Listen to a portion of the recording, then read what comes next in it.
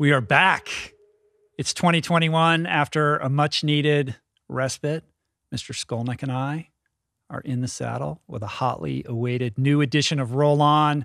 This is the edition of the podcast where we check in on our respective goings-on, pontificate on certain current events of interest. We share some wins, do a little show and tell, and as always, answer some listener/viewer questions from our voicemail, which you can ring up at 424-235-4626. Before we get into it, quick reminder that if you enjoy all the free content that we diligently toil week in, week out to create, it would be very meaningful and easy for you if you could take a second to hit the subscribe button on YouTube or wherever you enjoy the audio incarnation of the show. Leave a comment, share the show with your friends or on social media. Also, I should mention, we recently created a Clips channel on YouTube, which is rather anemic right now in terms of subscribers. So if you're into sampling the show or you want to indulge in just the short nuggets, check it out. I'll put a link in the show notes and in the description below on YouTube, or you can just search Rich Roll Podcast Clips on YouTube. Today is very exciting. We have a tweak on the tweak of our Roll-On format. We're going to try something new today for the first time in the history of Roll-On. How many Roll-On episodes have we done, I think it's like over a dozen. I thought it was 14. This is the 14th, many? Something like that. Yeah, wow. I know. We have some momentum here. Well, today we're going to bring on a couple guests in a few, Arthur Jones and Giorgio Angelini, who you guys know as the filmmakers behind the wonderful movie Feels Good Man. You're most likely familiar with them, if not from the movie, from a recent episode of the podcast, which, although it just posted the other day, we actually recorded it back in early December, sometime in December. So I haven't seen these guys for a minute, even though they're just up on the podcast the other week. These guys are our internet culture decoder ring, and they're coming in hot to help us make sense of a few crazy recent events just a few. In culture. Just a few, right? Just a few. But first, Adam, how are you doing?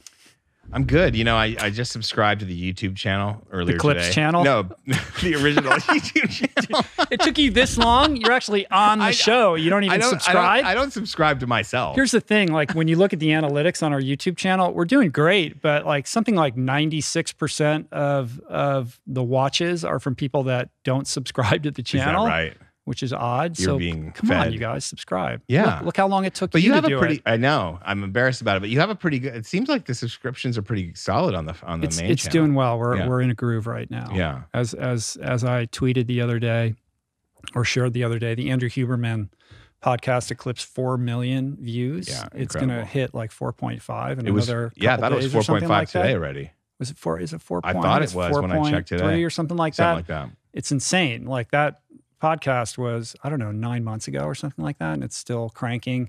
The YouTube algorithm gods, for whatever reason, maybe Arthur and Giorgio can help us figure this out. Like, I don't know why they decided that one. It's a great episode, of course, but that one is crushing out there, and it's bringing all kinds of new people to the show, which is fantastic. Cool. Welcome, new people. But back to my question: How are you doing? We're everything is good. We're let's see. I took January like you, just a little bit half speed. I was working, maybe 15, 20 hours, or at least that was the plan, was to just do some reading, catch up on some books that I've been wanting to read forever, and kind of pitch in a bit more with Zuma and hang out with the family a bit more. And then all hell broke loose in Washington, and I was like glued to the television for days on end, doom scrolling. But so that was my downtime. It was impossible not to do that. It was impossible from January 6th to the 20th. I was like, I couldn't do anything. It was crazy. But ran a lot. I ran, maybe 110 miles this last month. That's got to be your biggest month. Biggest month ever running. You're looking for sure. svelte. Hey, thanks, man. I mean, it's zone 2, so I'm not that svelte. But yeah, so that's good. And Zuma's doing well. And, my wife wants to buy a house. So, I'm growing up. You're very late. You're living the dream, the adult dream, right? Late comer to the adult world. Yeah, and maybe if you weren't so late to GameStop, you could be buying that house right now. Maybe. It's possible. I don't want. I have some material for GameStop. Yeah, we're gonna get into that. Hold on. Trust me. Hold all materials. Cool. Well, this is my first podcast after taking essentially an entire month off. I went to Hawaii. Yes. Like, how are you? Like, I'm good. I feel really good. I feel refreshed. I feel energized. It was certainly needed. I wouldn't say I was teetering on burnout, but I definitely needed a break. I've been grinding the entire year without taking any time off whatsoever. Wow. You get like one day off a week generally, or not even? I pretty much work every once in a while I'll take a day off, and I do, like, they'll be like in the middle of the week. Pre-pandemic, I would like go to a matinee or like just take little mini breaks. And in the weekends I work less, but the show goes up every Sunday night. So typically there's a scramble on Sunday afternoon to kind of do last minute tweaks on the show to get it up. So I feel like I'm always kind of working. So one of the goals, I'll get into my break, but one of the goals for this year is to really utilize this new studio and the manpower that we have now to systematize and make things more efficient and create, a little bit more bandwidth for intermittent rest throughout the year and the weeks. But yeah, I took a month off. I started this the year before. I went to Australia for the month of December. This year, I decided to go to Hawaii for January. Solo, or did you bring the family? Well, Mathis went with me for a week. She had a friend that she was with. She went back, and then I was solo the whole time, and it was fantastic. When's the last time on the Big that's Island? Been that way? First, I will say I got tested a lot of times, so I did it safely. Hawaii has things pretty dialed in. If you go to Kauai, you gotta quarantine for 14 days, but on the other islands, they require that you get a test within 72 hours. You got to fill out all this paperwork. You get a QR code. When you land in the airport, you got to show them all the paperwork. They scan your QR code and they test you in the airport before you can even get baggage claims. Right. So they have it. If you're on an island, you can control things a little bit better. Yeah. And the case incidence on the Big Island was very low. It was something like 10 to 30 a day.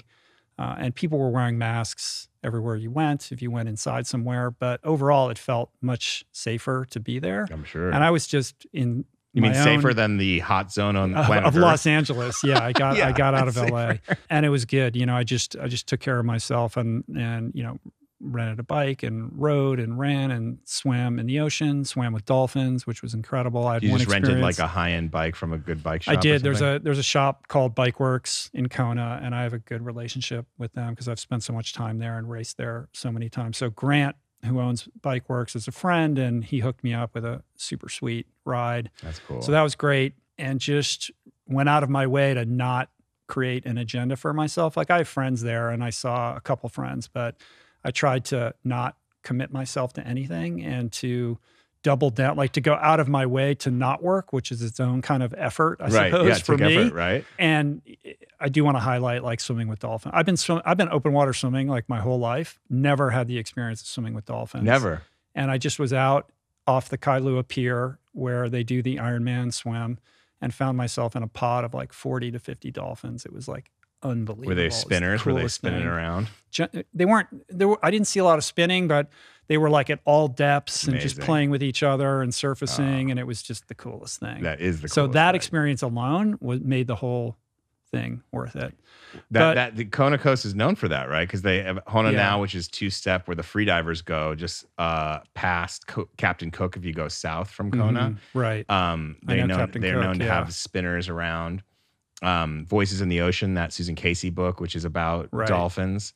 There's a woman who works out of Kona and does these charters where people go and it's very controversial in Kona. Like, not every diver likes this woman. I forget her name, but like she takes these people out to swim with dolphins off boats, and like she has people like sing, like she talks to the dolphins and sings like dolphin songs, and then the dolphins come or something. Oh, wow. And I saw one of her acolytes, not in a bad way, like one of her disciples, I guess, in Hona now once. And I remember April and I had just gotten in not too long ago. I was out there for work, and this woman is like singing in the water. And I'm like, what's she doing? At first, she seemed a little kooky, the snorkeler just singing like dolphin songs or whatever, squeaking. And all of a sudden, the dolphins came right to her. So I just stuck with her. I stuck with this, eccentric dolphin singer. Why is she controversial? That just sounds cool. It's controversial because some people just are haters. You know, it is cool. Right. Right. Like, but some people are haters and they think like, oh, you know, they don't believe it. And, you know, there's like, you got to read Voices in the Ocean. She like, you know, there is a spiritual side to it. There is like a whole thing beyond just like, hey, it's cool to swim with dolphins. But, but yeah, there's a hater aspect to it around there. But it's mostly I've found like the women who are freedivers there, they like it. They like the woman. They like the people. And the men are the ones that are dismissive. That's not shocking. No. Right. Who's the freediver instructor, coach guy that I texted you about who was doing a course in Kona? And Kurt Chambers. Yeah. So my friend Anthony Irvin, who's in Oahu, or was at the time, I think he still is, I think did something with him and alerted me to this guy. And I was tempted to take the guy's course, but then I was like, I really just need to rest and not do anything. So I opted out of that. But yeah, Kurt broke Nick Mavoli's American record. I think he might still hold it, or he held it for a while as the deepest American ever. Wow. In freediving over 100 meters. He competed at Team USA. He's in one breath in a kind of just an aside. Interesting guy, great photographer, and a very prolific teacher out there. Right. He has a cool Instagram too. Yeah, very cool. Chambers Below. At Chambers Below. Yeah. But the upshot is I'm back. I feel energized. I feel fit. I've got good momentum with my fitness. I'm excited about 2021. I do want to take a moment to welcome Jason Camiolo to the studio. Jason, for people that have been on this podcast journey with us for a while, know him as the audio engineer / producer / guy who takes care of all kinds of behind the scenes stuff. He had always been living in the Phoenix area, and all of our work was remotely performed. And now he has moved to Los Angeles, and he's here full time, manning all the dials right now. So welcome, Jason. We're excited to have you, and it's going to be an amazing year. So I'm pumped. Can I ask you one more question about Hawaii? Yeah. Were you getting Ironman pangs, like being on the terrain? I mean, you're basically riding and running and swimming similar terrain. Is it? Yeah, but I've spent so much time on the Big Island. Like for me, it's not that exotic to go there because I have logged so many hours training there and just like living there basically. So it's more like a feeling of coming home. Like it's nice to ride on the Queen K, and I got off the beaten track and did some other rides and tried to explore other aspects of the island that I'm less familiar with. But it's very like comfortable for me to just kind of go there, and it doesn't feel like vacation. It just feels like another place that I've lived in the past. Yeah. So how is the water? So good. 76, 78. Yeah. And there were whales breaching. I was in a condo for half the time, and then on this beautiful house on the water in a little neighborhood called Puako, which is a pretty cool area. Is that north of Kona or south? It's north. It's just south of Hapuna Beach and Kauai High, if you know where that is. So right kind of a couple miles before the Kauai High turn, if you know the island at all. But it's this little like hidden neighborhood with all these beautiful homes right on the water and whales breaching off. It was crazy. So you didn't leave. Yeah. But part of the goal was to, be off digital devices and, really live an analog life. But the world exploded. And like yourself, I found myself doom scrolling, and I could not detach myself from the news cycle, which seemed to be just, getting crazier, by the second, which is what we're going to get into right now. It went crazy. It went goofier than anyone even thought. Like you could say that about the entire presidency of the last 4 years. It went goofier than we ever thought. But like the end, it was like a fireworks, when they have a fireworks show, it was like the finale to the fireworks show. A little bit, right? So, shall we now just dispel the idea that somehow 2021 might normalize, that everything is going to kind of settle into place? Instead, we give you Insurrection, GameStop, Jewish lasers, and who knows what else. And who knows what else. So let's take a quick break, and when we come back, we'll be joined by Giorgio and Arthur. All right, and we're back with the boys. 4 in the house. We got Arthur, we got Giorgio. I'm disappointed, Giorgio, though. I was told that you were going to dress up today as the Qanon Shaman. Yeah. I had my top down on my convertible, and didn't happen. The helmet flew off. The Viking horns. Right. Somewhere on the 101 right now. So You know, say what you want about the QAnon shaman, but at least he eats organic. He's organic, right? Wasn't he on a food strike when he was incarcerated? Yes. What's the latest update on that guy? Well, there was a fake news. So a friend of mine sent me a National Post article, which is some bullshit tabloid from Canada, that tried to claim that the judge actually gave it to him, gave him organic food, and that started proliferating through social media and outraging people. You know, how could he get this special treatment? They would never treat a POC that way, blah, blah, blah. But it turns out he didn't get it. Wasn't true. No. Yeah. I think he's agreed to be deposed in Congress and like speak against, I guess, presumably Trump or whoever, like speak to the movement. Wow. So that should be interesting. Yeah. Well, sure. He'll take an invitation to a microphone in Congress. Exactly. No kidding. He'd been building his brand for a while. Like, I mean, he'd been showing up to all the Save Your Children rallies for months before the Capitol insurgency. I mean, he kind of is the face of the whole thing on some level. This has to be going exactly as he hoped it would, I would imagine. Perhaps, until he ends up behind bars, I suppose. Let's I don't know hope. if he, Well, I don't know if his he planned lawyer, on that aspect. his lawyer is ahead of that. You know, his lawyer said, you know, he's not a bad person. He's a practitioner of yoga. That was one of the early defense lines. I swear to God. Wow. Just like the Bikram guy, right? Well, it feels a little bit. Bikram's also a practitioner of yoga. Yes, he is. It feels a little bit weird and dated to like talk about the Capitol insurrection because it feels like it's 100 years ago. Yeah. Could you have imagined when that was going on that, you know, a month later it would feel like old news in comparison to some of the things that are happening now? It's just crazy, right? I do think we need to like track it a little bit. Yeah. But what I wanted you guys here for is to help us understand or like decode, you know, how we move from Pepe the Frog, how that becomes QAnon, how that leads to the insurrection, and the interrelation between that, or the interplay between that and kind of what we're seeing right now with GameStop and the gamification of Wall Street. I mean, it's insane. It is insane, but it is all that's a lot of connected. ground to cover. Right, Yeah. I know. No, it's true. There's that amazing meme of someone standing in front of a line of dominoes, and the first domino is very small and the last domino is very huge. And the beginning push of the domino on the small domino is basically Gamergate, and then the final one is all of the COVID deaths. Yeah. And this is all Elon kind Musk of connected. tweeted that graphic, right? Oh, yeah. Oops. Yeah. Yeah, but basically, He's somewhere in the middle of that. I was going to I say. know. Like, he's a player right now. right. Like, Absolutely. He's basically, you know, front and center in terms of which memes get traction and which don't. He's a merchant of chaos at this point. But Yeah, chaos for sure. is a good place to start. Like, where were you guys? Like, Rich, like when it started happening and the riots broke out. I mean, I think we should start there. Like, where were you? What were you guys thinking? I mean, I was in Hawaii trying to be off the computer and off my phone, and I just could not stop. Were you getting text scrolling. first, or were you like, how'd you find No, out I mean, about I would check in. It wasn't like I was trying to be completely off the phone, but, you know, I would look at Twitter and then, you know, you'd see the news and you're like, I have to understand what's happening. Like, I just could not put distance between myself and the device. It was just so compelling and strange and interesting and disheartening and unbelievable, like every adjective under the hood. Yeah. Yeah, the guy in our film, Joel, who is part of the network Contagion.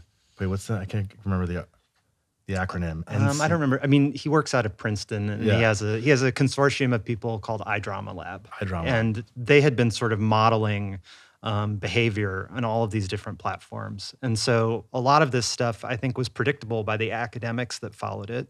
And it was also predictable because this notion of stop the steal, specifically like when Trump addressed the crowd, he talked about stop the steal, and he's like, this is something you came up with. But the reality of stop the steal is that started in 2016. That was something that was something that Roger Stone came up with.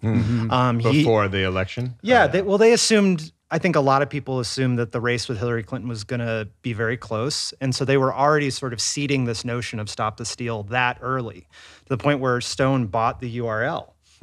And so this idea that this was like an organic groundswell is ridiculous. Stop the Steal was also used sort of in the midterms.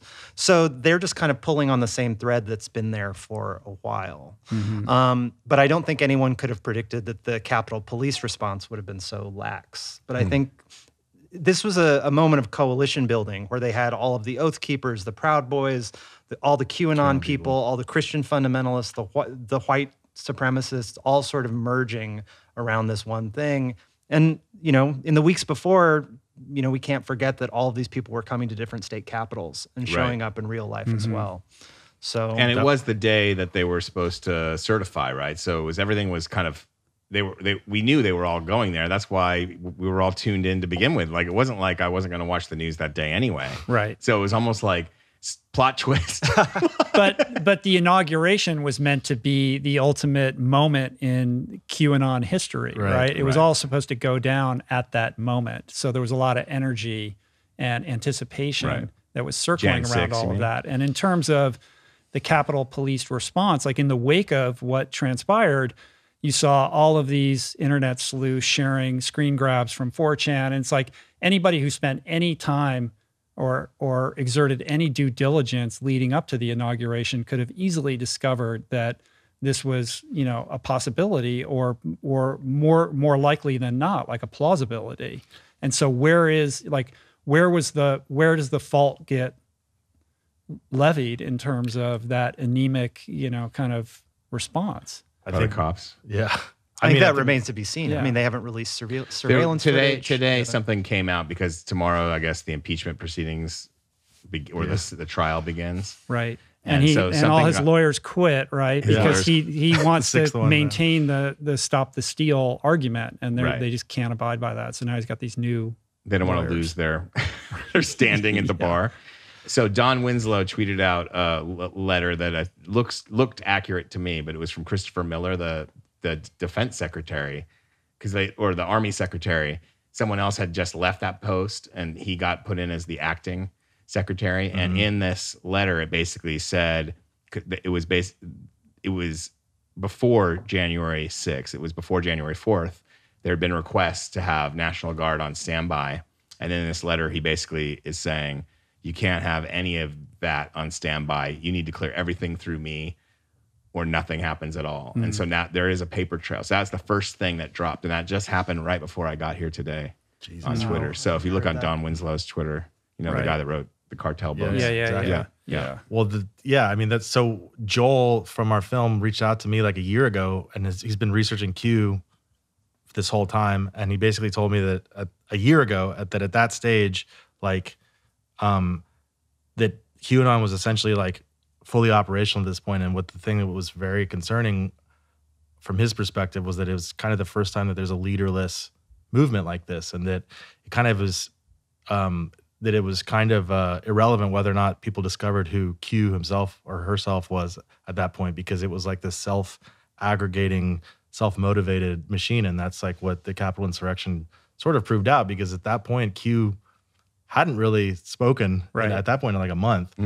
And where we go from here, who knows? But what was important though was that the Q prophecy was actualized, and that certainly did not come to pass. No. So this bubble gets popped, and then you have a fracture in that community. You have the hardcores who are still reconfiguring the narrative to say, well, because of this and this, like it's still a thing. And then you have a whole other larger fraction of that population coming to their senses.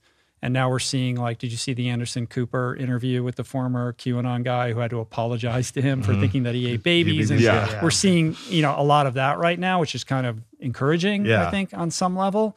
But it had to be fascinating for you guys who are so steeped in all of this to kind of watch that transpire, knowing what you guys know about the power of these movements that, for the most part, don't catch the attention of mainstream society. I mean, Adam, you were saying you were before the podcast, you were talking about how you were researching voting for a book hacking proposal, and you didn't even know anything about Pepe. I didn't know about Pepe. No. I was spending a lot of time in the ocean though in 2016. So sounds good. Right down the street from my house. So I don't know. I wasn't in the 4chans, because like by then I think we'd had. I mean, this goes to why it's important to dive into this like darker, kind of murky, shitty stuff, right? As awake human beings. It's great that you're talking about this because you'd think, like, when 4chan, I always associated with the UC Santa Barbara mass shooter who, these incels and these self-righteous incels. And I just I don't want anything to do with that. So I kind of tune that stuff out.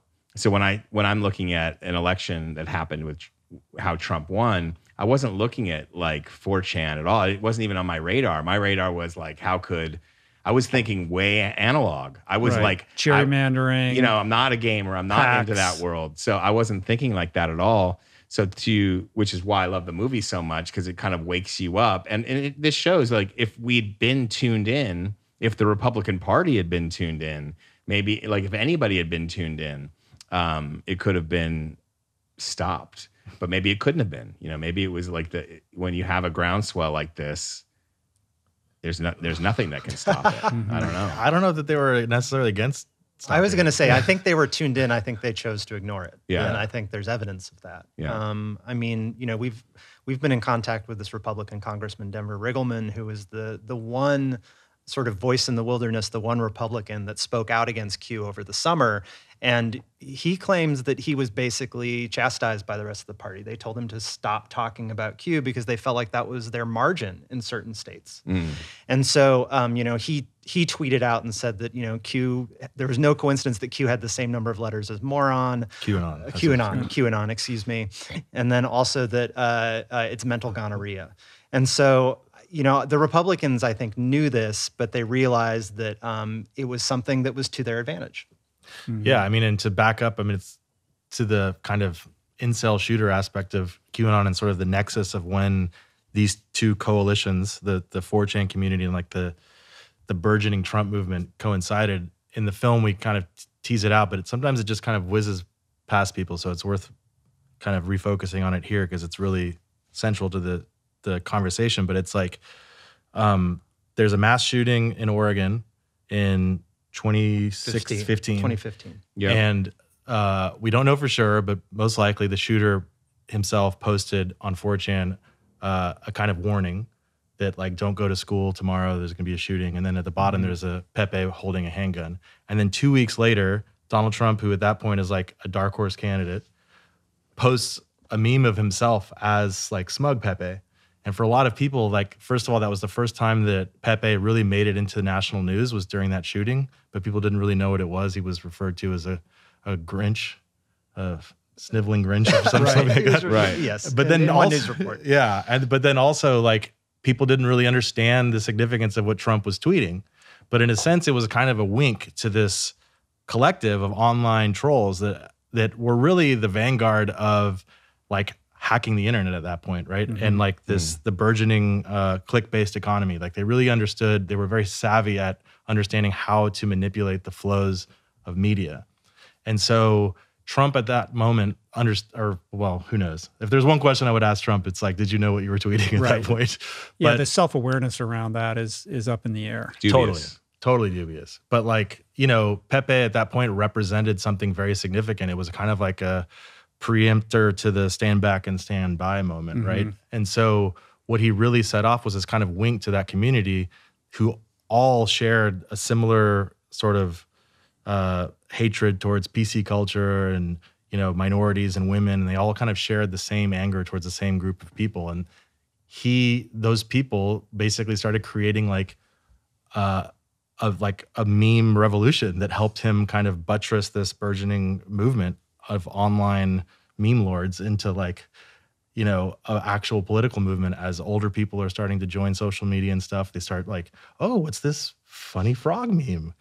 This is fun. And you start to realize that memes are actually really incredible ways to capture the imagination of people and kind of coalesce around a movement around meme iconography, I guess. So what's the connection? Where's the link from Pepe, you were asking, from Pepe to Q? When does that happen? When does that start happening? Is there a direct link where Pepe becomes a Q, basically? Well, Pepe, in the constellation of Q iconography, Pepe is sort of a satellite figure.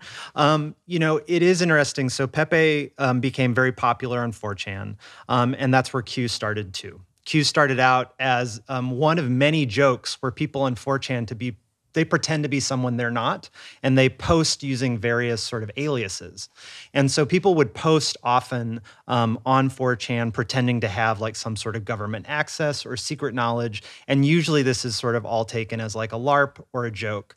But Q really started off, when a group of people, when a sort of cohort of people who were all trying to create their own personas very much based on InfoWars, kind of found these Q drops, and they started to signal boost them within their YouTube live streams, on Twitter, in these sort of places. And then you started to see Q resonating with a different audience than Pepe resonated with. Pepe resonated with a younger audience, internet savvy audience, an audience that was like very irony poisoned. Q found sort of an audience of an older generation, most of whom were evangelical Christians, and they were looking for some sort of way in which Trump was going to be part of God's plan, was basically going to be their savior, essentially. And the narrative of Q was that ignore all of the hypocrisy, the corruption, ignore all of that, because Trump is actually kind of running a covert deep state sort of espionage sting where he's going to sort of show up triumphant. He's going to maybe kill Hillary Clinton, maybe hang her, maybe imprison her. Different people thought different things. And so this was a moment where this really like caught wildfire in Facebook groups, and it caught wildfire in Twitter. It was another moment where things moved off of 4chan and into the mainstream. And while this was happening, a lot of the old school people that were using Pepe maybe in our film were just laughing. They were like, I can't believe these people believe this stuff. And this is 2017, maybe? Yeah. Okay. Yeah. Mm-hmm. And so, you started to then see the people who were Q adherents really got kind of addicted to the same sort of like online behavior that a lot of the 4chan people were kind of, it's the same stuff that was the shut-in culture of 4chan, the people that were spending all their time online. This was now happening with a slightly older generation, and they were following themselves. They were going down a rabbit hole. They would call themselves white rabbits, or they would say, follow the white rabbit. And it was this willful kind of crazy making. Where it was exciting and fun to feel like you were part of this other movement. And while this was happening, this is fitting into like biblical revelation. It's fitting into a lot of other sort of presumed prophecy that people are already thinking about. And just a general good versus evil, right? Yeah, the Revelations parallel, I think, is pretty powerful. Like it was all going to culminate in this reckoning. Right. And where Trump the 5D chess maneuvers were going to come to play and everything was going to change. Yeah. And Trump represents this really great kind of imperfect hero, right? Which I think is like very familiar kind of character within evangelical community, right? Like you kind of explain away the fact that he's been married 3 times and he's a pathological liar. He's like an imperfect person under the light of Christ or whatever. Well, and he's viewed as a protector. Yeah, exactly. I mean, he delivered the Supreme Court nominations. 1/3 of the Supreme Court now is, Oops. Yeah, is now Trump appointees. There were certain things that he was doing that were really viewed as he was a protector of Christian America. And they knew he was imperfect. White Christian America, right? Very much so. Yeah. Very much so. Yeah. Right. Yeah. I mean, for single issue voters where it's all about pro-life, it's much easier for them to overlook all the other indiscretions because he's taking care of that issue for them.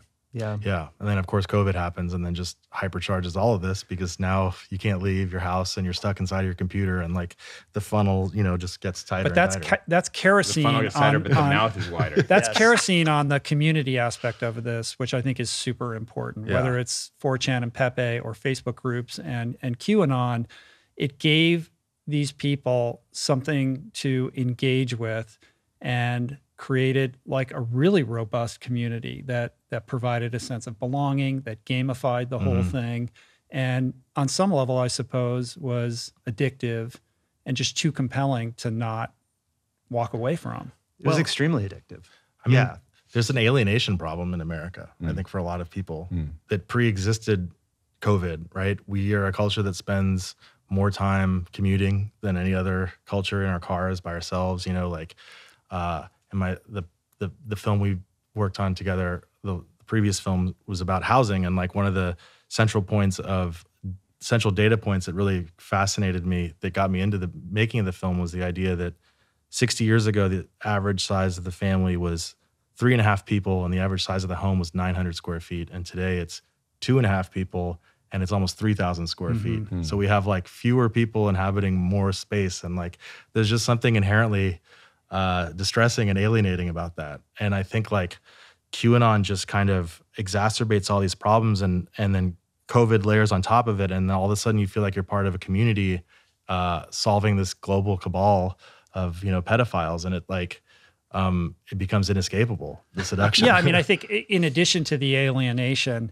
and the disconnection that so many people experience, it also gave a lot of moralist people a sense of purpose, right? Like, I'm thinking of Cleet Keller. You know, he got a lot of attention, the Olympic swimmer who showed up in the rotunda. I don't know him personally, but I have lots of friends that do know him well. And this is a guy who excelled at the highest level in his sport, went to multiple Olympiads, medaled, like a huge athletic champion. And then in the wake of retiring, hit like some really tough experiences. He got divorced. He lost custody of his kids. At one point, for an extended period of time, he was homeless, living in his car. He could not find his groove with his career, and he couldn't supplant the sense of purpose that he found in swimming in other areas of his life. And in so many ways, he's almost like the perfect test case for somebody who's going to be susceptible to these kinds of ideas. Like I tweeted about him being kind of the convergence of Kevin Roose's Rabbit Hole podcast series with the Weight of Gold HBO documentary. Like, he experienced what so many Olympians experience when they retire. They have mental health issues, they have depression, they can't figure out what to do with their lives. Meets, you know, QAnon or these other ideas, and then there you go, down the rabbit hole. And he shows up in the rotunda and thinks it's a good idea to be wearing his Olympic jacket, you know, at the time. So what is the mentality of somebody like that? And when I look at that, I'm trying to look at it from a perspective of compassion and curiosity. Like, I want to understand what led him to that place rather than just vilify him. No, like there's something, obviously there's a huge mental health component that we're touching on here, the alienation, you know, this specific case, but everybody there was part of this who decided to enter the rotunda, whether they planned to in advance, which there's certainly evidence that some of them did. I mean, a lot of them did, or whether they just happened to get caught up. There's something about this, a performative attempt to create an alternate reality that you are starring in. And whether, you know, you see people streaming themselves, Cleet is wearing his outfit, so you knew the QAnon shaman made sure you knew who he was. People are like, you know, Darren, what's his face? It's Darren's in the rotunda, you know, the guy from West Virginia. There is something about a pride to be a part of this kind of alternate reality that they managed to create together, where anything could have happened. I mean, like, really, anything could have happened. Like, if they had run into AOC or Pelosi or Pence, there would have been bloodshed for sure. But in reality, it was just people milling around and doing kind of just vandalizing is what ended up happening. But fueled by a sense of righteousness. That's why they were so brazen about taking the selfies and live streaming it, because in their minds, they were doing the right thing. And at the behest Trump would protect them. Trump and Cruz and all these other people who, in their minds, had discharged them for this purpose. I was listening to a podcast recently called Design Matters, and Marina Abramovich was on, and she was talking about her piece in 1974, this famous performance art piece that she did in Naples, which maybe you've heard about, but like, she basically erected this stage and laid out a bunch of different things in front of her and basically invited the audience to do whatever they wanted to her. There was no rules, but the only agreement was that you were coming up on stage, so you were part of the performance. And it went on for 6 hours. And I'd heard, you know, descriptions of the performance before, but I'd never heard it from her perspective. And what was really striking to me was like her description of what happened afterwards, because during the performance, things escalated like very quickly. And, you know, she was fearful that she was going to get raped. A guy at a certain point picked up the revolver that was on the thing and put it up to her head, and someone intervened and pulled it out of his hand. And she got cut on the neck, and someone like sucked the blood out of her neck. And then she said that at a moment where she thought she was going to get raped, women in the audience were yelling at the men on stage to do something to her, like something terrible. But so after the performance concluded, she walked out into the audience and no one could look at her in the eye. Everyone was so ashamed at what they had done. And I was like, that is the Capitol insurrection. It's like the shock treatment test, that famous shock treatment test. It's the Stanford prison experiment. Yeah. Trump gave them Zimbardo's.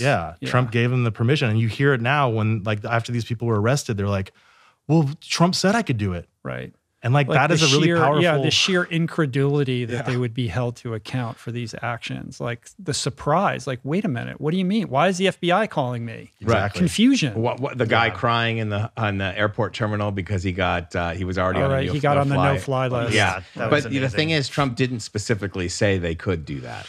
And so, like, I'm not defending him. I'm not defending him. But the whole culture is about cryptic drops, right? Yes. Where you have to read Decipher. the tea leaves. And there's a reason he's the best con man in history. He knows what not to say and how to say what he's not saying. and get off scot-free every time. You're right. Yeah, it's wild. I mean, Q sort of now, I think, doesn't necessarily represent sort of the adrenochrome and the baby blood and all that sort of stuff anymore. Now it's just basically you're signaling to the world that you have some sort of a spiritual war against the deep state, that you are a person who feels as though you are working on behalf of divinity in some way. And so over the summer, it went from the evangelicals to kind of a New Age crowd. And within that New Age crowd, it was a lot of influencers as well. Q initially was a lot of people alone in their Facebook groups trading Q drops, and then over the summer it really moved into a street movement, and it had a different group of people who were attached to it at that point. And I think a lot of those people who were in the rotunda started from those sort of protests that were happening during the summer, the anti-lockdown protests, those sort of protests, and people were oblivious to their own sedition at that point. They did not understand what they were doing. They couldn't define sedition if you asked them to, most of these people. I mean, let's not be super nice. Like, there are some morons in this group. Like, there's some real idiots. I mean, they're not bright. And some truly evil people doing I mean, you can't undercount the fact that they're amongst the group of clueless, like just sort of live streaming. Well, it certainly wasn't a monolith. Like you had there were actual white knuckleheads who nationalists. stumbled in there accidentally and just thought it was like a frat party. And then you have the highly trained, super militarized group of people who are wearing earpieces and have zip ties and look like they're in military formation going into the Capitol. Like, those are two different types of people. And then there's just like the baby boomers that are like thought it'd be fun to go to a protest. Yeah, right. I mean, like the seriously, 60s, man. Right. Yeah. No, I mean, I have some friends who found out afterwards that their parents were there. They weren't like part of the siege, but they were there, and then they left before things went really bananas. Or so they say. Yeah, or so they say. And then went to the Hyatt Regency and had a Chardonnay, in the lobby. Yeah. I mean, I guess the larger issue is, like, I have a bunch of family who are very conservative, and they would sort of watch the Capitol riots with a lot of the same sort of surprise and revulsion that maybe we would, but ultimately they're sympathetic because they do feel like the election was stolen. They do feel like that Biden doesn't have a mandate from the people. And I don't know what you kind of do with that thinking. That seems like the larger issue. So when in the settling of the dust, are we in a situation in which there's a calcification of, like a doubling down on these ideas by a certain subset of this group, or is there a moment of awakening happening where people are just kind of coming to their senses? Like, what is how do you take the temperature right now on the culture in terms of what that produced and what will happen next? I mean, for me personally, I think it just has to come from accountability. I think the Republicans are still, for like a day after that, there was like just like little breadcrumbs that they were offering up to the public for like I don't know, like recognition that this was maybe had gone a little bit too far. But that was immediately erased like the next day. And now they're saying like, oh, let's just get over this. So, why are you gonna impeach the president? He's just a private citizen now. So like the reality is that the Republican Party has always been a party of trolls. And like now it's just only intensified, and they can't sort of relinquish that power, because to do that is to admit that they're actually not interested in governing, right? Like they want all of the power of being in office, but they don't want any of the responsibilities. It's much better to just like keep people voting for them just based off of fear and anger, rather than like offering material solutions to people's problems.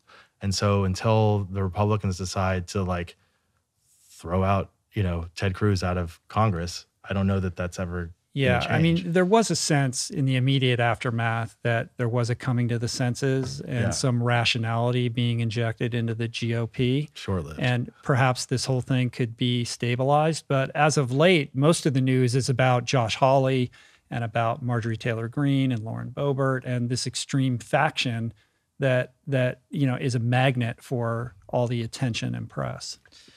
Yeah, I mean, I think it's ultimately going to play out on social media, and we don't know kind of how that's going to play out, in part because there's been these mass bans, and the data scientists we talked to in the course of making Feels Good Man all sort of talk about how whenever there's a massive deplatforming, there is some sort of reactionary response.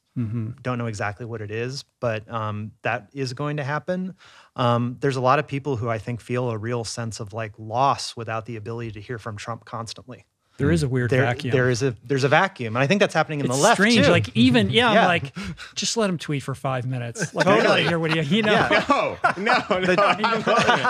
the dog needs to hunt. Yeah, but there was that stat that after Trump was deplatformed, that there was a 70% drop in all of the kind of hate speech that surrounds all of this. Like it was impactful. For that it was a great move. I mean, it should have. And then you have before. the migration to Parler and everything that happened. And with Parler got Parler. the play. Well, so I think that I think that it was more than just for a couple of days. There are a couple of significant things have happened, right? So one is Twitter deplatformed all these people. Parler got the plug pulled. They'll probably get back up at some point if they're not yet. But at some point, were they getting Russian money or something like that to be back up and running? Yeah. Are they back up and running now? Not that I know of, but I didn't check today. But then the corporate America stepped in as like the moderator of the political world after being the people that pumped the money in and made it kind of created these conditions. All of a sudden, corporate America is like, well, we're keeping track of who's saying what, and we're suspending our donations, which is why I think McConnell was originally, again, very vocal anti-Trump. Why you had that change in Lynn Cheney speaking out. That had to be part of the consensus or part of the math. But I've always thought, because the numbers are on the side of the numbers are still on the side of people who want to create a workable country. They still are. And we've had 6,000 people in the last few weeks leave the Republican Party in North Carolina, 10,000 in Pennsylvania. Now, if you've been watching these elections, that's enough to swing an election. 5,000 in Colorado, 5,000 in Arizona. Those are concrete numbers. They were reported by Colorado Public Radio today. I sent you that link. Right. We can link to it. Though that's significant. And all we've ever needed is 5 to 10% of the leadership in the Republican Party and the Democratic Party, the rest of the Democratic Party, to kind of agree on certain things, like to be able to deal with climate change and loss of biodiversity and healthcare and racial justice and criminal justice reform. And that stuff's out there. Like, that's possible. So it is possible that the radical right have succeeded in creating a consensus that did not exist before. It is possible that the breaking of the glass is the breaking of the problem. It is possible. Now we'll see. Obviously that's admittedly a very optimistic viewpoint on where things are going. But the Senate right now, as by the time this airs, it may be old news, but today was kind of I can almost guarantee that it will be old news. The way that, but like they're trying to work with Biden. Works. Like there's 5 or 10 senators who are trying to work with Biden on a plan to deal with pandemic aid. So there does seem to be still possible the building of a consensus of people who are not living in that alternate reality, in that magical land, in that fever dream. I mean, on the subject of deplatforming, because I wanted to make this point. I mean, I think deplatforming Trump was an easy call in light of everything, and should have happened much earlier than it did. So, as late as it was, I still applaud Jack and Twitter for taking that action. But I also think that there is an interesting conversation to be had about the powers that are now held by these gigantic tech conglomerates and the stack that supports these platforms. When AWS pulls the plug on Parler, we can applaud that because Parler's such a shit show or whatever, but let's take a step back and look at what that actually means. And when that much power is vested in one organization, it's not just the platform. It's like these platforms need all of these other things in order to exist. Yep. How does that play out when there's a paradigm shift in the powers that be? Good question. It's a very good point. I think Facebook seems to be doing a marketing move right now where they're basically asking for regulation. They're like welcoming it. Like we're ready to be regulated. And it feels like they're just kicking the can down the road because it's not something that they necessarily want to instigate internally. You know, I think it's also important to point out that Parler wasn't sort of a passive takedown. It was actually a group of like first generation hackers who came in and basically showed all these security breaches, caused a lot of havoc on the back end. Yeah. Like they downloaded the entire app, right? Like they made everything 1 million different moderators. Deleted posts are all now on a hard drive somewhere. Yeah. And that helped the FBI find a lot of these people, right? And a lot of that group was like first generation anonymous people. The hacker collective anonymous. Wow, I didn't realize that. And and in part they were mad just because Q Anonymous was stealing kind of their branding. Right. And so it came from the internet before corporations came in and did their due diligence. That's super interesting. So I didn't know that. I don't Are you know connected about to the anonymous guys? Oh, maybe. But the film too. But it's out there too. It's all out there in the public record if you want to look for it. But I do think that Dorsey has been sort of acting like a moderator, but the reality is, I mean, he made a lot of money off of Trump. There was a lot of friction caused on his platform. A lot of people spent time on it. It's where QAnon really became like a place of radicalization, was in Twitter, as these drops would sort of come in and speed along the agenda of Q. I don't know. It seems like he needs to start acting like a CEO and not like, I don't know, a passive moderator sitting on the beach waiting for his employees to come and tell him to do something, which is what was happening. It's also in terms of the broader conversation and the ethical conversation about deplatforming. It's also important, I think, to understand that there's basically like two cohorts to the conversation. There's like the general user who's maybe fearful for whatever reason of losing their several hundred followers, but then there's like the opportunist, right? Like, you have to be wary of the bad faith argument that's often made during these conversations by people like Alex Jones, who wrap deplatforming in this First Amendment argument, which is, of course, completely specious bullshit. Right. Because for them, it is an existential crisis for them. If you are a grifter, like, and I mentioned this before in our last conversation, but I think it bears mentioning, like, before the internet, like, you'd have to print pamphlets and open up a fake church and like really do the work to bring in people into your flock and like convince them to give you their money. And then social media came out and just basically like, if you want to be a grifter, it's like, it's a gold rush, right? Not only is it easier to find people, but people will put in their own bios, like, please take my money, like #Q, where we go and where we go when we go all. Like, you're basically advertising to the sheep, as a sheep to the wolves, like, please take advantage of me. And so, like, in these conversations about deplatforming, the most vocal people are often the ones who stand the most to gain from like being able to be trolls online. And the most to lose should they be deplatformed. Exactly. Right. So how do we create on this theme of like creating some kind of narrative through line from Pepe to present? The point tracking this through Q. Like, now we have, we've got Josh Hawley, we've got Marjorie Taylor Greene, we got Lauren Boebert, we got, the Jewish space lasers, and now we have GameStop, right? Like, is there, like, have you kind of forensically tracked how we have gone in lockstep through these various phases? I mean, Pepe. I mean, GameStop seems the most similar to the early days of Pepe. Totally. Yeah. Yeah. Absolutely. Rating. Like, that's basically a big part of 4chan is about rating. And like, that's the most, rating is basically the idea of like getting all your online friends to go and focus their energies on doing like one thing. And affecting reality. And Pepe, essentially, all you have to really think about in terms of Pepe's relationship to all this is that for a long time, Pepe was just the icon for trolling, the icon for that kind of duplicitous online maneuvering, mischief making.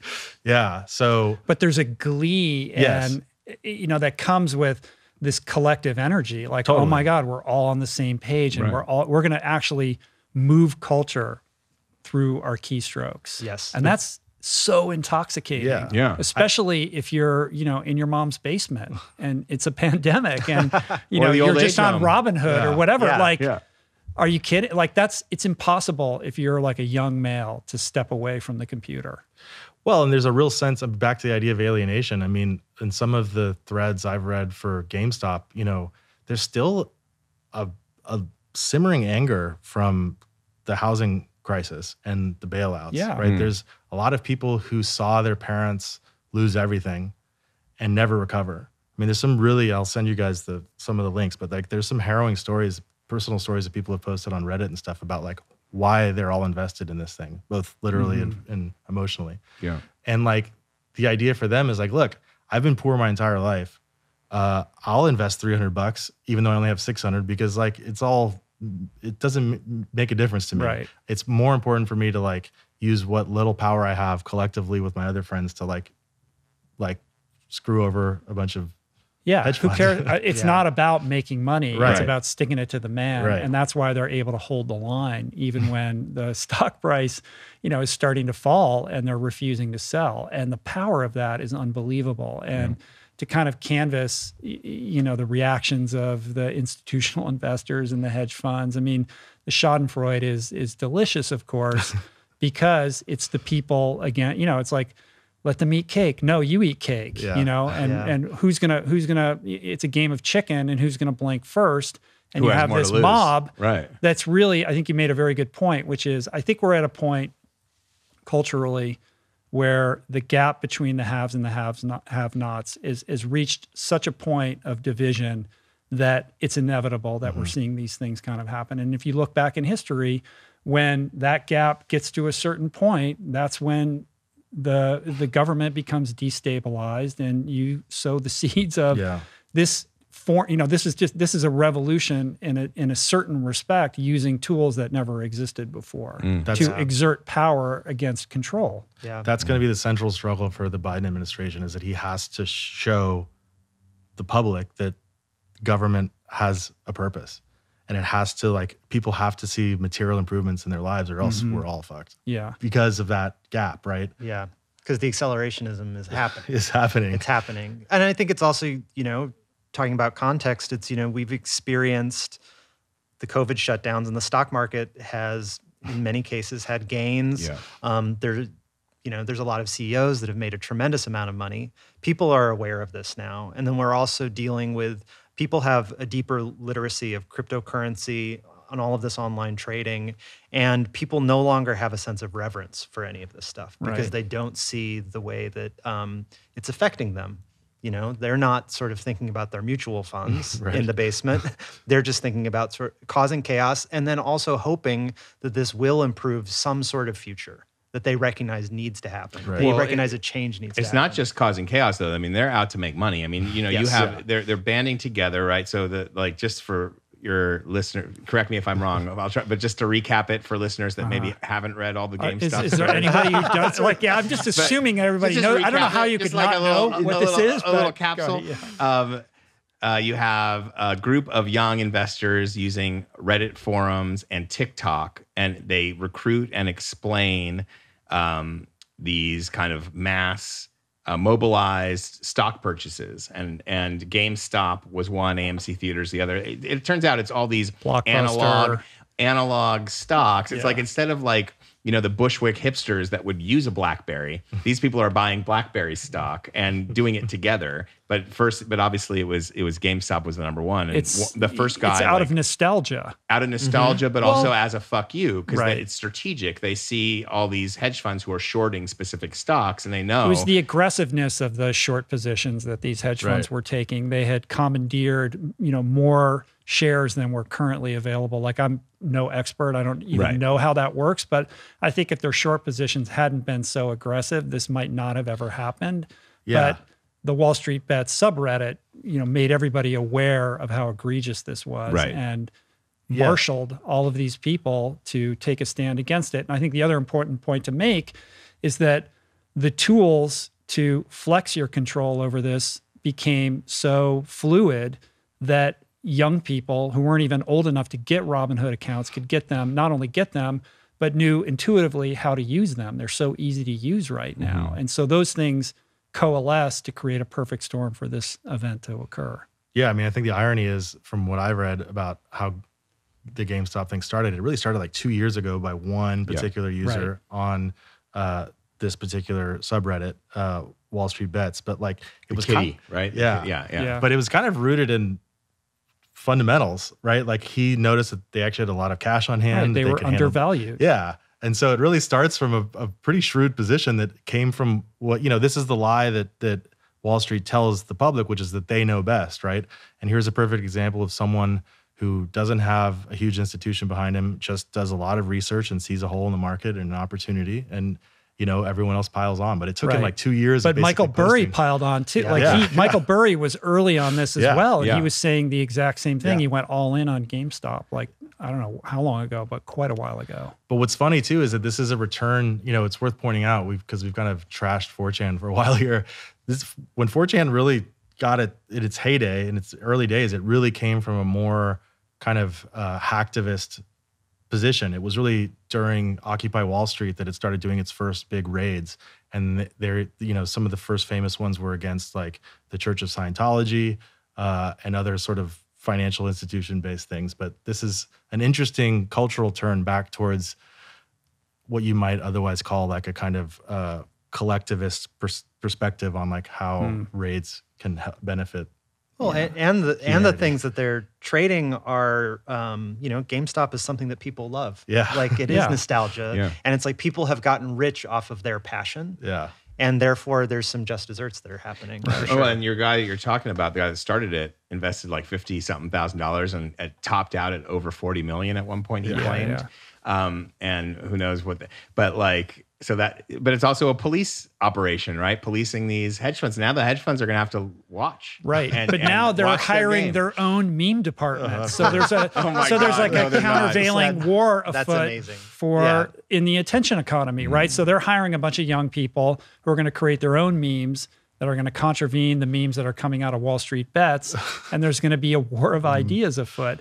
But essentially, when you step back from this and look at it, what's to stop this community of people from every week just deciding, okay, here's what we're all going to buy this today, and then millions of people like buy this stuff. Like, they could just repetitively do this at will and commandeer the entire market. It's hard though. I mean, like, ask Michael Bloomberg, because he spent a lot of money creating memes and it got him nowhere. Or ask us. We're trying to sell our film to the same community of people, and as best as we can, it's hard to like get a huge movement. But the truth is, it's hard to go viral. It's hard to go viral. It is hard to go viral. That's the point. Yeah. No, but this is a lightning in the bottle kind of moment where I think people are people are having a system awareness they weren't aware of before. And they realize how easy it is to game these systems. And there's more people willing to sort of be part of that. I think it's also just generational. There is a younger generation who is really enjoying this that doesn't feel secure in their future. And how are they going to find meaning in America? Yeah, it's a super important point. Yeah, it's the grand narratives of America are going away, and we have to figure out new narratives that we can all latch onto to find meaning in our lives. But the problem is you have there's two dueling stonk projects, right? Ben Mesrich and So this is on the subject of like the velocity of the news cycle, like Ben Mesrich hasn't even, like, all he has is a book proposal on GameStop. Right. There's no book yet. He sells the book, and the movie rights get picked up by essentially the same team that made the social network, with the exception of Fincher. He's got like the same producing team. The Winklevi are involved. Oh, Fincher's not involved? Wow. No, the Winklevi are involved in this project. Yeah. Because Mesrick also wrote a book about Bitcoin where those two guys are like the starring feature in that. At the same time, Netflix just announced another GameStop movie project as well, right? Right. So the reason that's important, though, is that, like, you know what it's going to be? These movies are going to be like, look at the little guy, got rich at the expense of the big guy. And we're telling the same story in America. And the story is the answer to your problems is money. And listen, for someone who's been broke a lot of his adult life and just scraping by, but like, and now has made some money. Money doesn't buy happiness; it buys happier. It's true, but like the idea that we need to recalibrate who we are and how we function, I think goes that deep. Like, we really need to start to ask important questions about like meaning of life shit, because otherwise this stuff is going to keep happening. The cycles are just going to keep. But it's replaying. more complicated than the money. So much of this is just the fuck you to the man against a system that has overlooked these people and not given them the opportunities that they feel that they've been promised. And so the American dream entitlement. Yeah, it's like that's the guy who's not worried about losing his $300 even though he doesn't have any money, because the point that's being made is more important. And that's the sense of emotional connection to a movement and the community aspect of this that's so powerful. But if the story is like, the answer is fuck you and we made some of your money, which hopefully the movies are more complex than that. But like, because we don't know how it ends, but some of these people are going to lose all their money and it won't just go back to the beginning. But like you're saying, you need to see some tangible, like, government has to improve people's lives. There has to be some tangible change in the way we relate to each other and in the way government is viewed. Because a lot of what you're saying, like this entitlement, is like, oh, I'm getting screwed. Some of that's just a story you're telling yourself. It's not all true. Like, there are opportunities here in this country to do better. It is hard, and the rich are getting richer. It's true, but there is opportunity out there every day you wake up, and we all know that. And so, not all of those things are true, but that doesn't mean that people aren't embittered. And so there's this, especially when you look at the rotunda, people who show up, like that real estate woman who showed up in a private jet. There are people I know people who have done very well and are still embittered, so embittered that they think the 1619 Project is somehow a personal affront to them. Like, just crazy shit. Like, that doesn't make any sense. There's a bitterness level to this that is hard to kind of quantify. And then you have people like Hawley that you brought up, who's trying to ride that basically to the presidency. Or you have these other, Marjorie Taylor Greene and Lauren Boebert, who are just riding the wave because maybe they're part of the wave, calling for the assassination of the Speaker of the House, and that person's now sitting in Congress. Like, there's a bitterness level that's just really, we haven't quite figured out yet, right? Like, where it's coming from and how to fix it. But I think there's fundamental questions in this country that need to be answered. And this is a nice story, but like, to fix it, in order for Wall Street to be safe, in order for all of us to be safe, in order for people to feel good in their own neighborhoods, got to fix this stuff. Yeah. The through line there, the thing that connects QAnon and the Wall Street Bets GameStop thing is that it's two groups of people who are experiencing a kind of like,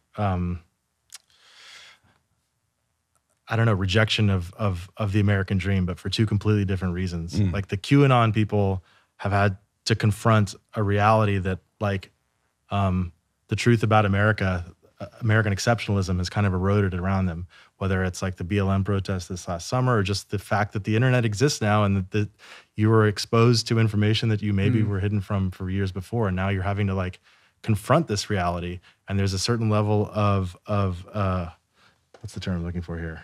I'm not sure. Like intellectual, cognitive dissonance. Cognitive dissonance. There you go. There's a cognitive dissonance that's happening, and they want to maintain that that perception of American exceptionalism. And so Q very neatly gives them that they're on the side of good and the other people are evil. And then with the GameStop people, it's similarly a rejection of the American dream, or feeling that like it's not there for them. And they're like using their collective energies to like impact it in ways that they think will help ameliorate the problem. So they're both kind of pretty directly I think connected. it dovetails also with just the religious nature of America. Yeah. We've always been obsessed with apocalypse. Even people who aren't necessarily religious have just that's become part of who they are and their thinking. You know, for all of these people we've talked about, you know, they believe we're living in the end times. Josh Hawley believes that we are living in Babylon. It's something where he thinks that, you know, the rapture is upon us. There's a lot of people out there who are just hardwired to think that there is no future because they can't conceive of it.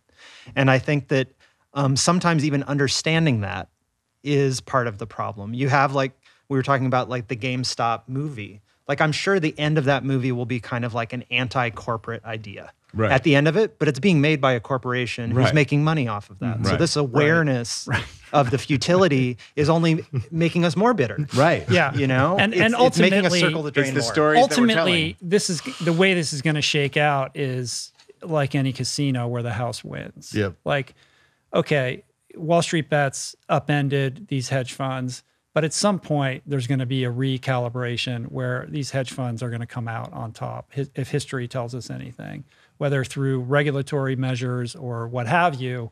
Something's going to occur that is going to prevent this kind of thing from happening again. But also, that's only going to fuel like that level of frustration and discontent. But in terms of the house winning, like BlackRock owned a significant chunk of GameStop before this, and they made something like $3 billion at its peak. So like they're making some of them also, we should point out, you made a good point on Twitter the other day, Giorgio. It would be terrible and disheartening. Like, we need to know more about who's invested in these hedge funds that took these short positions, because you know, chances are there are pension funds and teachers union funds and things like that. People's retirement is tied up in these massive hedge funds. And when those short positions tank and those people lose all their money, those are the very people that are, you know, the same community. It's like the parents of the Wall Street bets people are losing their retirement funds as a result of this. Yeah. It wouldn't be the first time, if that ends up happening, it wouldn't be the first time that a 4chan raid has gone backfired. Why? Here's a question for you. We were talking about this, Adam. Yeah. In this conversation around the regulation of these social media platforms, or how to, you know, deal with speech, it seems like Reddit has gotten somewhat of a pass here. And there is the conventional wisdom is that Reddit has done a better job than Facebook and Twitter. I don't know enough about it to know if that's true or not, but what do you like? Yeah, the no R. one's Donald criticizing existed Reddit on television. They've had a nasty. I mean, so when Ellen Powell was the CEO, I tried to get her to be part of the film, but she politely declined. But I would have really loved to have talked to her about this. But you know, she was removed as CEO during the midst of the Gamergate thing, and I think, in hindsight, that was probably a really bad move. And I think they had been like living with, I mean, as the board, I guess they had been living with that guilt of that mistake probably. And I think they've taken pretty proactive attempts at, like, you know, they took down the Donald.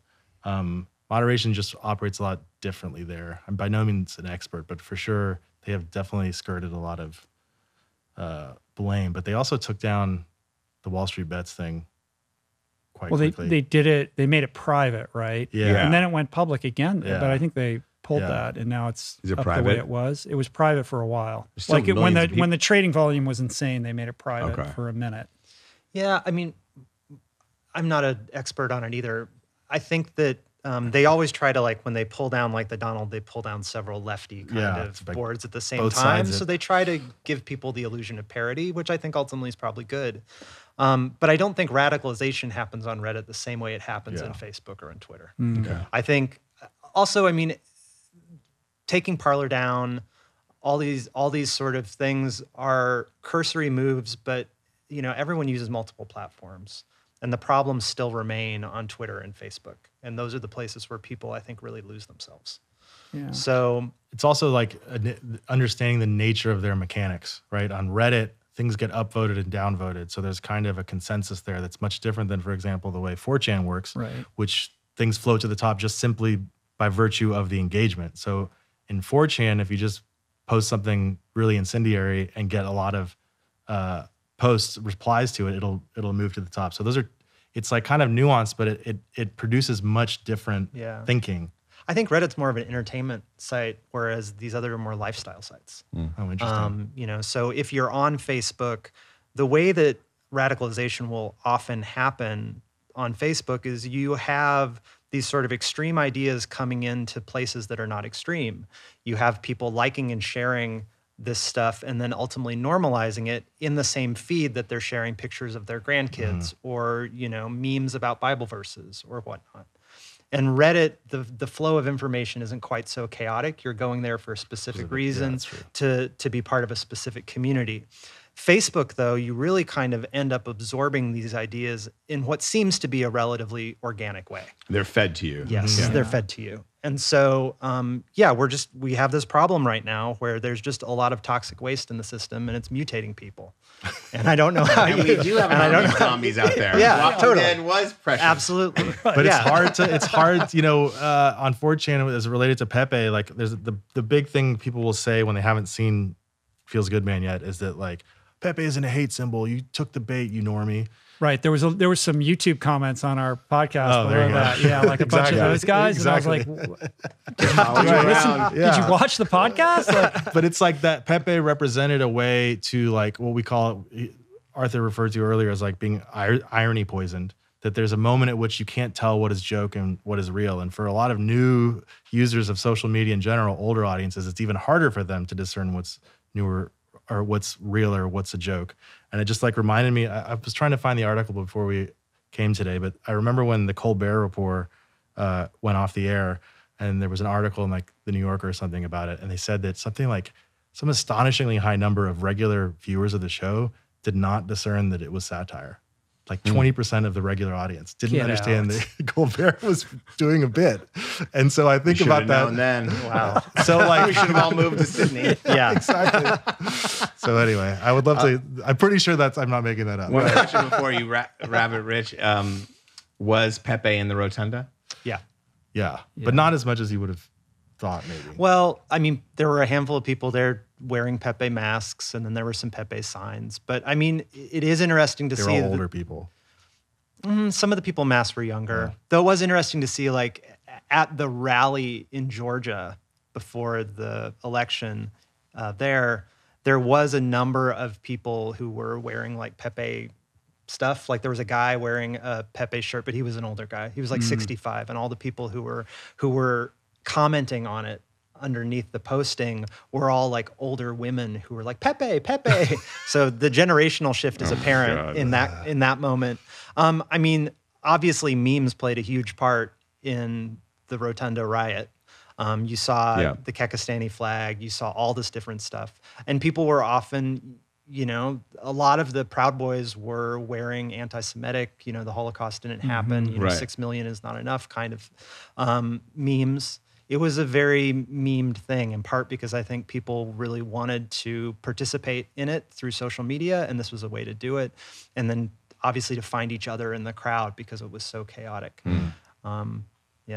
Despite the presence of Pepe, though, it does feel like culture's kind of moved on. Like For sure. It wasn't omnipresent in that at all. Like it was kind of there, but it's the sense that I got was like, okay, we're on to other things. Pepe's now. played out. Yeah, it's played out, right? For sure. Pepe is there's a much bigger relationship, like positive relationship people have to Pepe. For example, on Twitch, it's like the number one. If you look at a list of the 100 most used emotes on Twitch, Pepe occupies like 50 of the top 100, and they all are like back to the original Pepe version of just being a funny reaction image. Matt's getting his wish. Matt, That's true. I'm still trying to wrap my head around wearing a Holocaust denial merch to just stand out in a crowd so your buddy can see you. Yeah, I'm at 4-H. I'm wearing the 6 million is not enough t-shirt. I'm the only guy. I'm the only guy. Yeah. There's a big space around me. It's okay, folks. I'm Be Jewish. careful, though, because I'm a laser might get you from space. Right. Oh, my God. Like, can we talk about, is she the dumbest congressperson of our lifetime? I will say Denver Riggleman, the former Republican congressman who we shot a little bit with last year, he's gotten into it quite a bit with her online. But he made something a very like simple point to make, which was just that the starting salary for a congressperson, or the salary for a congressperson, is like $165,000 or something. He's like, that's more money than most people have ever seen or will ever see. And like, yeah, we're overpaying for what you're seeing is the enmeshing basically of like social media personalities and government. And it's like, if you're going to be a grifter, it's never been a better time to be in government as a grifter, basically.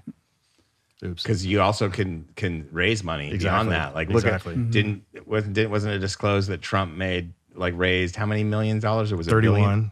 Oh, well, in the 2 weeks after the election, yeah. 200 something $million, yes. something. And he spent zero on it was all under the one I read was like $31 or $32 million specifically on emails that were about Senate in Georgia, and he spends literally $0. Yeah, because there was like I can't wait for the there was an forensics counting to come by the way, we don't have to spend this on this. Exactly. We can keep it. Live off it. Yeah, I don't know if she's the dumbest or not, but she might be. I mean, it's pretty astounding. It's pretty bad. Like Boebert and her are wild. Yeah, they're basically just assemblages of memes.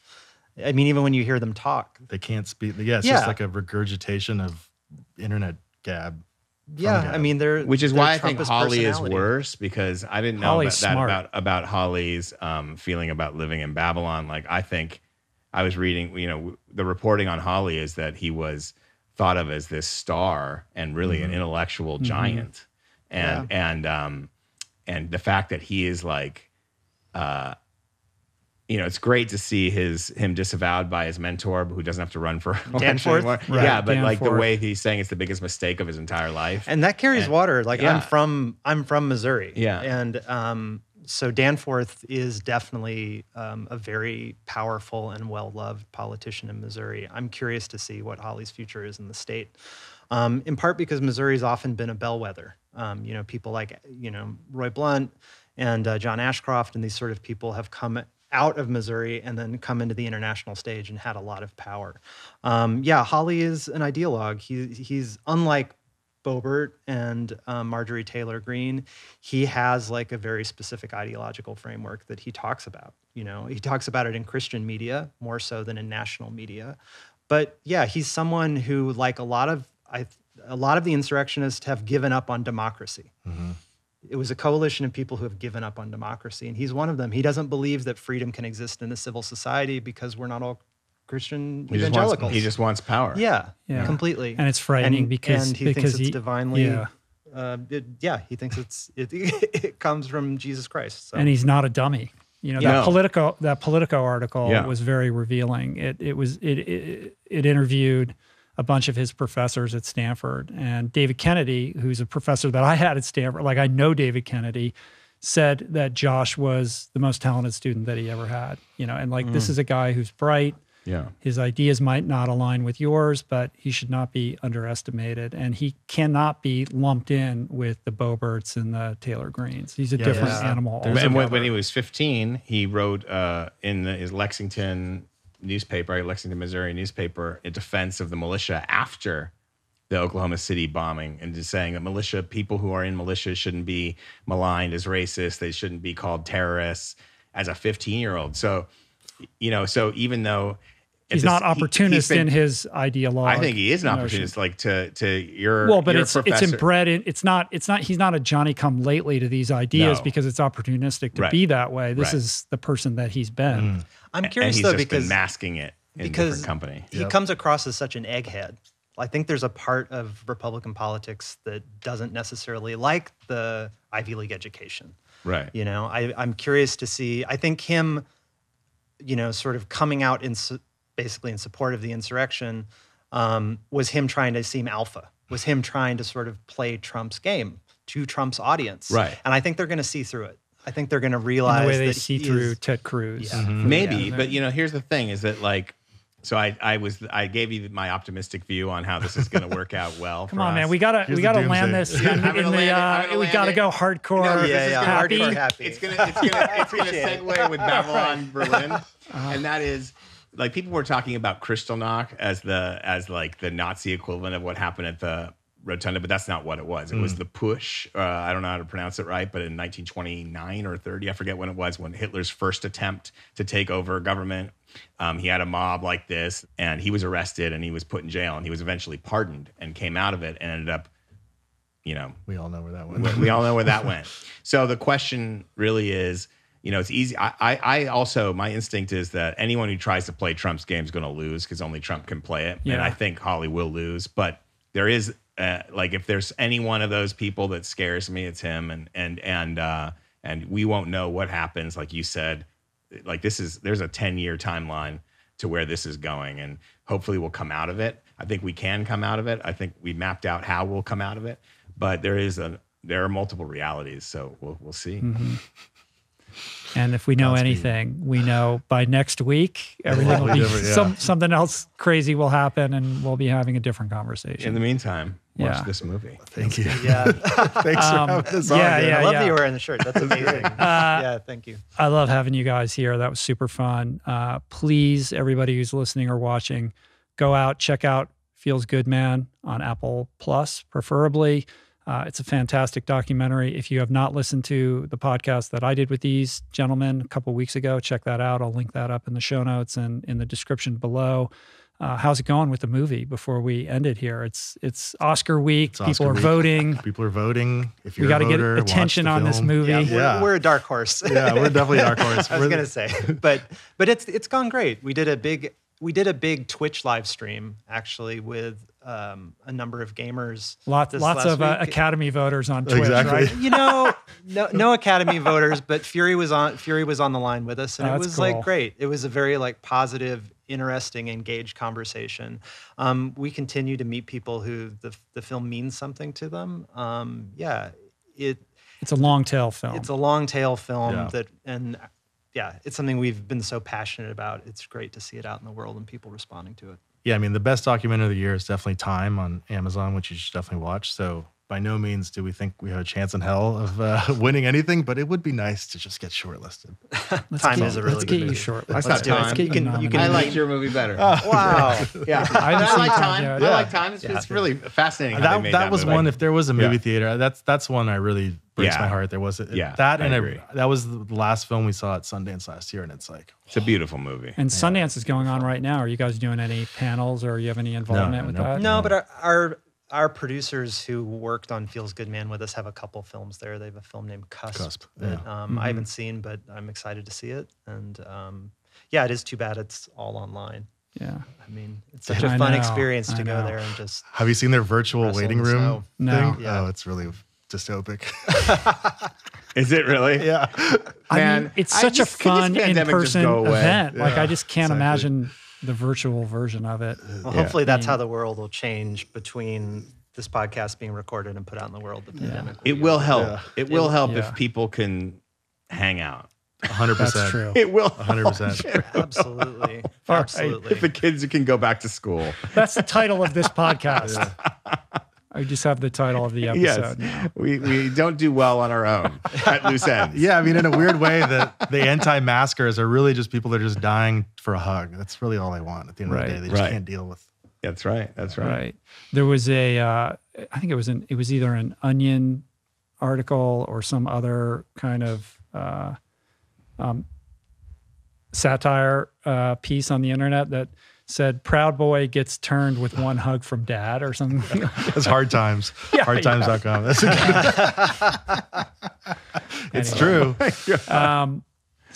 Feels Good, man. Thanks for coming on, you guys. Thank you so much. Come back anytime. Let's continue this conversation. Thanks both. For having us. All right. Yeah. And let's all go hardcore happy. Hardcore happy. Well, that you brought you have a guest coming up that can teach us how to connect with each other, right? We do, yeah. Yeah. We'll talk about that after the break. All right, cool. So we'll take a break. We'll be back with more.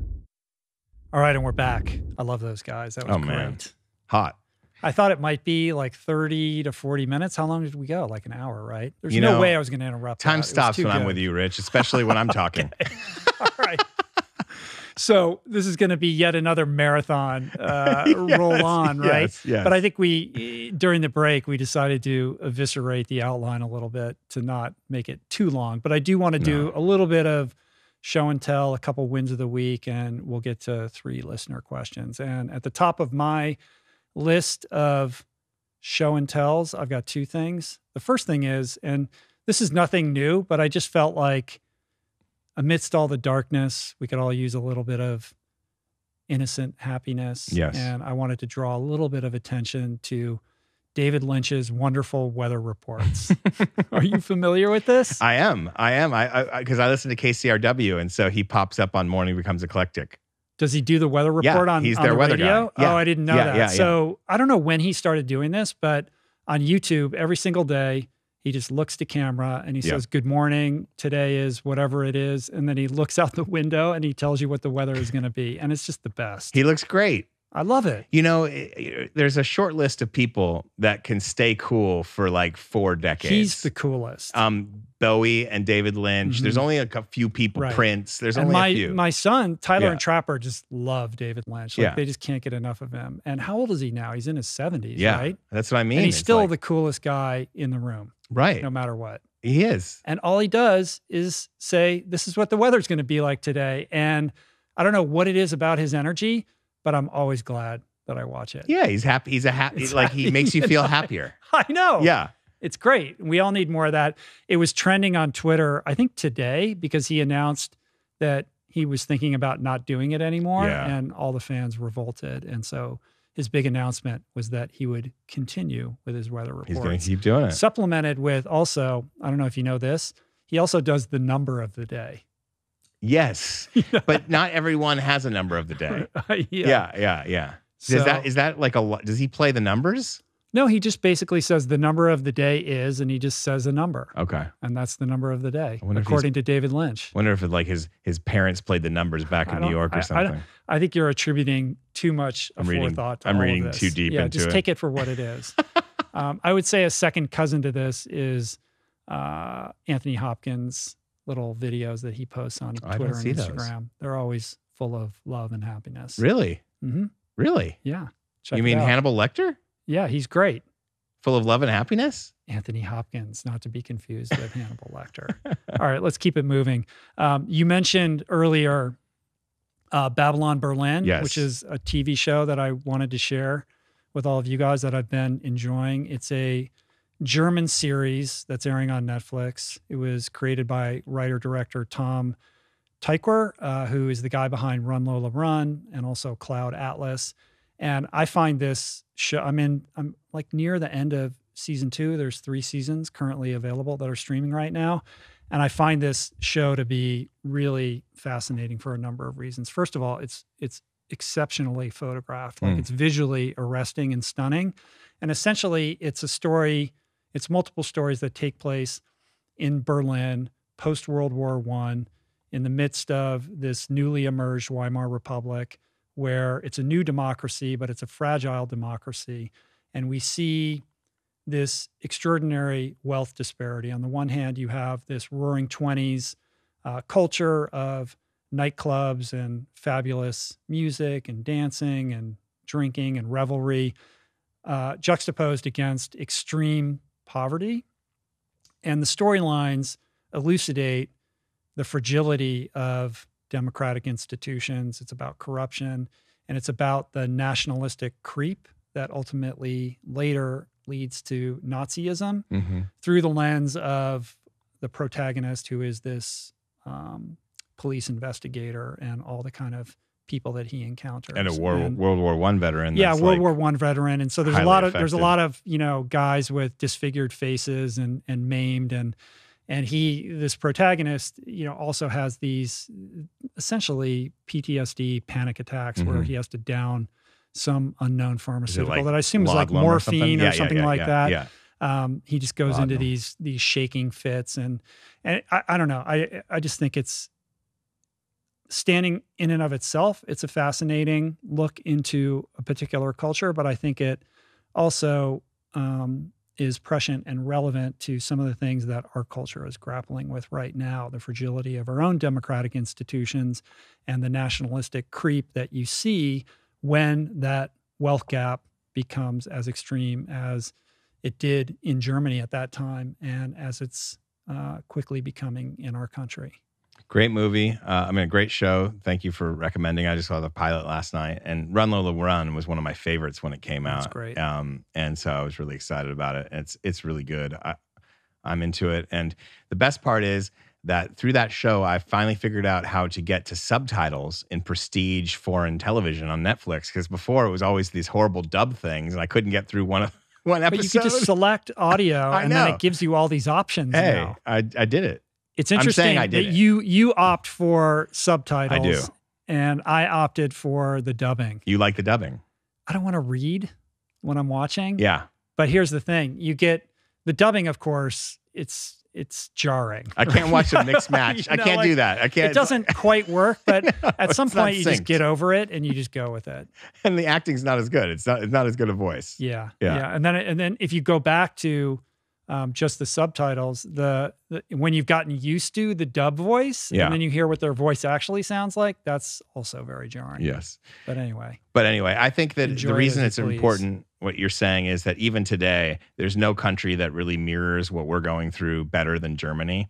Not because it's as diverse as we are or has exactly the same problems, but there is this far right QAnon worshiping kind of militia, like white supremacist element that has infiltrated into politics and into even police departments and the military itself, shut down an entire special forces unit. That stuff's all been really well reported by the New York Times. I think we've even maybe touched on it once. And so they're going through the same thing we are. So it's interesting that he's using the 1920s, because when it really first started, the cycle, that same stuff was happening. We're familiar. Here. It's a period of time in Germany that I'm just not that familiar with. Right. Like we know about World War I and we know about World War II, but what happened in between those that led to the rise of Hitler? Right. But that same kind of proto-fascist, leading towards fascism, that leaned to the tear between socialism and what was going to become fascism, those same threads were those same currents are running through America at the same time. Right. When you had the Lindbergh candidacy and all the would-be so all of that stuff was happening. We've been mirrors of each other for a long, long time. So it's really interesting to watch it now, because it's still entertaining, because it does transport you. You're not thinking about our problems when you're watching it, but it does give it like that relevance. Yeah. And what's great is there's 3 seasons of it. So I can be enjoying this for quite a while. Exactly. Cool. Why don't you hit me with your win of the week? My win of the week was the K2 climbers, the Nepalese team of 9 climbers that got up to the top of K2 in winter for the very first time. It was the last of the 8,000 meter peaks to be climbed in winter. They've all now been conquered in spring, summer, or winter. K2 has by far the highest mortality rate on its slopes compared to any of the others. It's night and days more dangerous than even Everest. So it was just, I did that story for the New York Times when it happened. I was turned on to the story because I knew Colin O'Brady was among the many climbers that went out. Right. He's still like at base camp. He's still at base camp. He's been at base camp for months. Yeah. And so he was one of that part of that group. That's how I first got turned on to the fact that people were trying for this. And then one of the people who I knew about, that he told me about, was Nims Dai, or Nims Purja, who is the guy that set the world record for climbing all the 8,000 meter peaks within a certain amount of time. And he shaved over 7 years off the record. Wow. And so Nims Purja is this great Nepalese climber, former British Special Forces, and all these other, and he's not Sherpa. He's not from the Sherpa culture, but everybody else that was in that group. And so this story is about how they got up to the top and how that all happened. And was cool. They were greeted back in Kathmandu recently with a hero's welcome, like a big motorcade. They've been treated like celebrities. They're the toast of the town. Right. They were flown out from base camp by the Pakistani military and got an audience with the prime minister or the president of Pakistan like right away. It did become a big story. It's a big deal. Cool. It's a big deal because what's cool is all of the 8,000 meter peaks in Nepal were all credit, even though there was always a Nepalese climber right behind whoever got the credit. It was always the European or Western climber that got the first ascent. That's who got credited. So this is basically a correction. Yeah, for it's that. very cool. Yeah. So everybody check out Adam's article in the New York Times. It's called How Climbers Reach the Summit of K2 in Winter for the First Time. You've got comments from Renan, Jimmy Chin, Adrian Ballinger, all kinds of cool people. Yeah, hat tip to Rich Roll to get Jimmy Chin to connect. You did. You're the journalist here, man. You did. Good stuff, dude. Well, my win of the week, hands down, goes to Jim Walmsley, who is an ultra runner extraordinaire. Guy lives in Arizona, for those who aren't familiar, who just the other week attempted to break the world record in the 100K at this event called the Hoka One Project Carbon X event that was in Chandler, Arizona. He ran 100 kilometers in 6 hours, 9 minutes, and 26 seconds, and ultimately came up just 12 seconds shy of the world record, which was set in 2018 by Japan's Nao Kazami. That's I think I'm crazy. pronouncing that correctly. Yeah. But he did set an American record by 18 minutes and a PR of 45 minutes. So this is insane. Just so people can grok exactly how extraordinary this is, he ran 5:56 pace for over 6 hours straight. And he clipped a fence at about 3.5 hours into this thing, and his shoulder was bleeding. Like, it's bananas. And in and of itself, this is an unbelievable accomplishment. But when you set it in the context of this guy's career, it's really noteworthy, because what's unique about Jim is that he excels not just in ultra running, but in many distances across many terrains. He's won a ton of ultras, of course. He was the victor in the 2018 and the 2019 Western States 100, which is kind of widely considered one of, if not the most prestigious ultra running race in the world. He set the course record in 2018, and then he broke it again in 2019 by 21 minutes. Crazy. But he also qualified for the Olympic trials in the marathon by running a 64-minute half marathon and then running a 2:15 marathon at the Olympic trials. So this is a guy who can kill it on the road. He can kill it at the half marathon. He can go 100 miles and then some. So was he incredibly set to versatile compete in the Olympics? No, I mean, he ran the Olympic trial. He ran 2:15, so he wasn't going to make the Olympic team with that. But for a guy who, it's unusual for somebody who specializes in ultras or 100-mile races to be a decent marathoner. Right. Because usually go by out slower, comparison, right? the marathon is like the level of speed that you have to run the marathon in to be at the elite level is a completely different pursuit than running a 100-mile trail race at altitude. Have you ever run just a marathon? Like not the tacked on the end of the Ironman? No, I have. I ran the Long Beach Marathon before I did any of the Ultramans, and it was not a good experience. But it was before I knew what I was doing. But I'm not. I would never be good at that. I'm not. I'm not a fast runner. I'm a tortoise. I was just curious if you'd ever done it, like done the New York. I could see you wanting to do the New York Marathon. Maybe at some point. Yeah. We'll see. Here's an interesting fact about Jim before we move on. He went to the Air Force Academy and worked as a missileer in Montana, working underground on nuclear weapons at 24-hour shifts. So he's also, I would suspect you got to be a pretty smart dude. You do, but see, this is always curious to me about people who have dangerous jobs. They shouldn't have 24-hour shifts. I agree with that. I agree with. Like, why are surgeons having? Well, the article that I read this in, it just kind of put the 24-hour thing at the end of the sentence, but it doesn't make sense. Doctors, why? I don't want my nuclear weapons guy to not get 8 hours of sleep. I'd agree with that. All right. Let's do some listener questions. Okay. We didn't get to the Adam Grant book, by the way. Do you want to get to that? Oh, yeah. So today's Monday. On Wednesday, I'm interviewing Adam Grant for the podcast.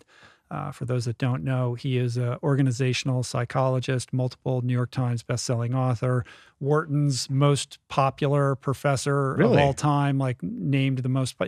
He's got millions of views on his TED Talks. He's just an incredible person, and his focus is really on trying to help people figure out how to live and pursue meaningful professional lives. Like, it's all about like work life. He's got a podcast called Work Life. Anyway, he's got a new book out called think again. And so he's very much in the press at the moment. And he wrote a New York Times op-ed the other day that was kind of relevant to what we were talking about with Giorgio and Arthur, in that it was about how you interface with and communicate with people who have a very different perspective on either an issue or a worldview.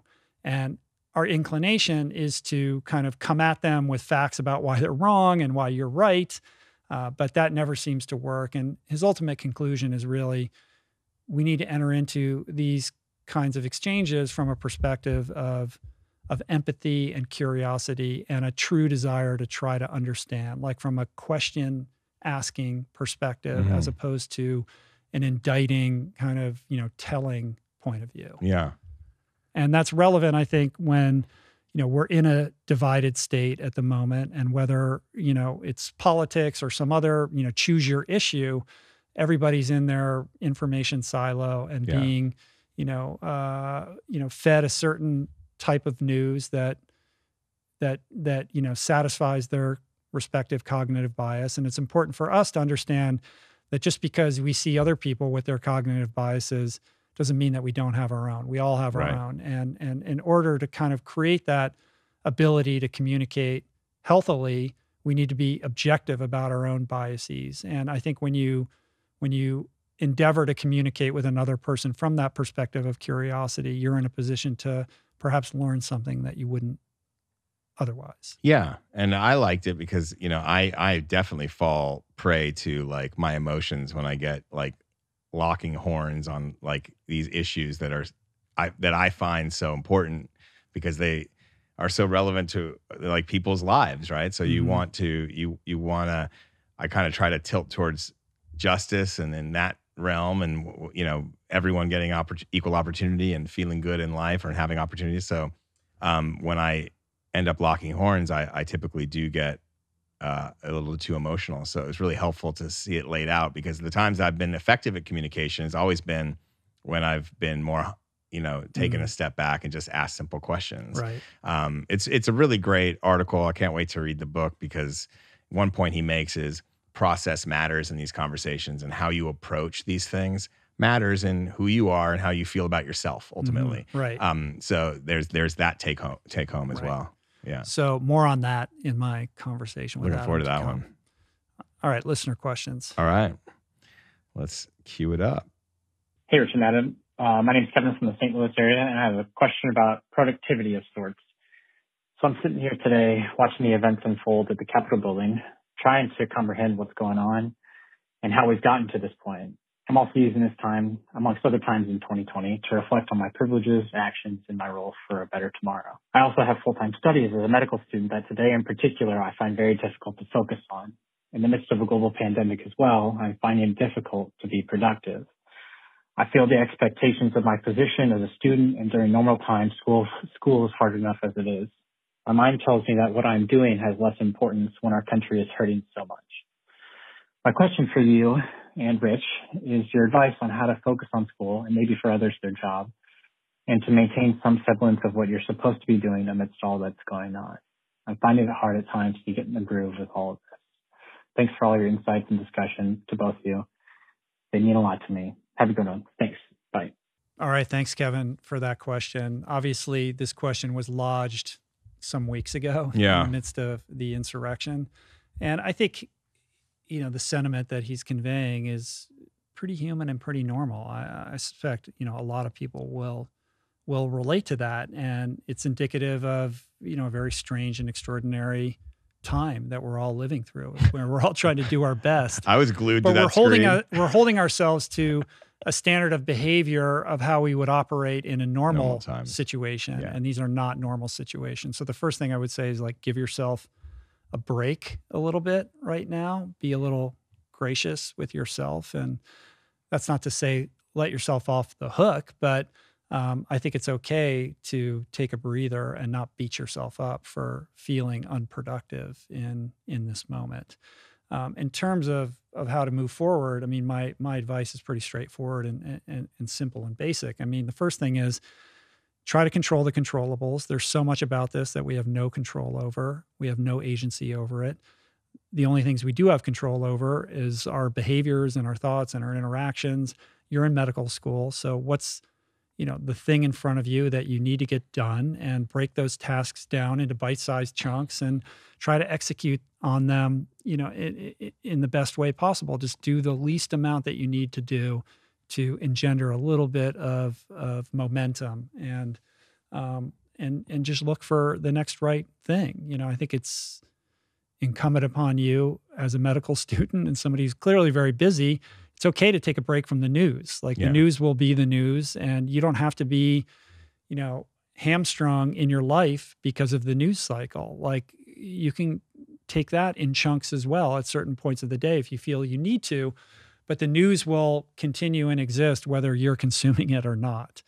I also sense a little bit of guilt or maybe even shame. Like I feel this person feels like they want to contribute and be of service in a way that they're not feeling connected to in the moment. And I think it's important to just figure out how to be a giver in your own way. That doesn't mean that you have to raise your hand and be some kind of prominent voice in a political movement, but in your own universe, you can be of service to, I don't know if you're dealing with patients yet, but your fellow students and your professors. Like how can you exercise small gestures in a giving type of way that make you feel more connected to the people around you and engender, a tighter community.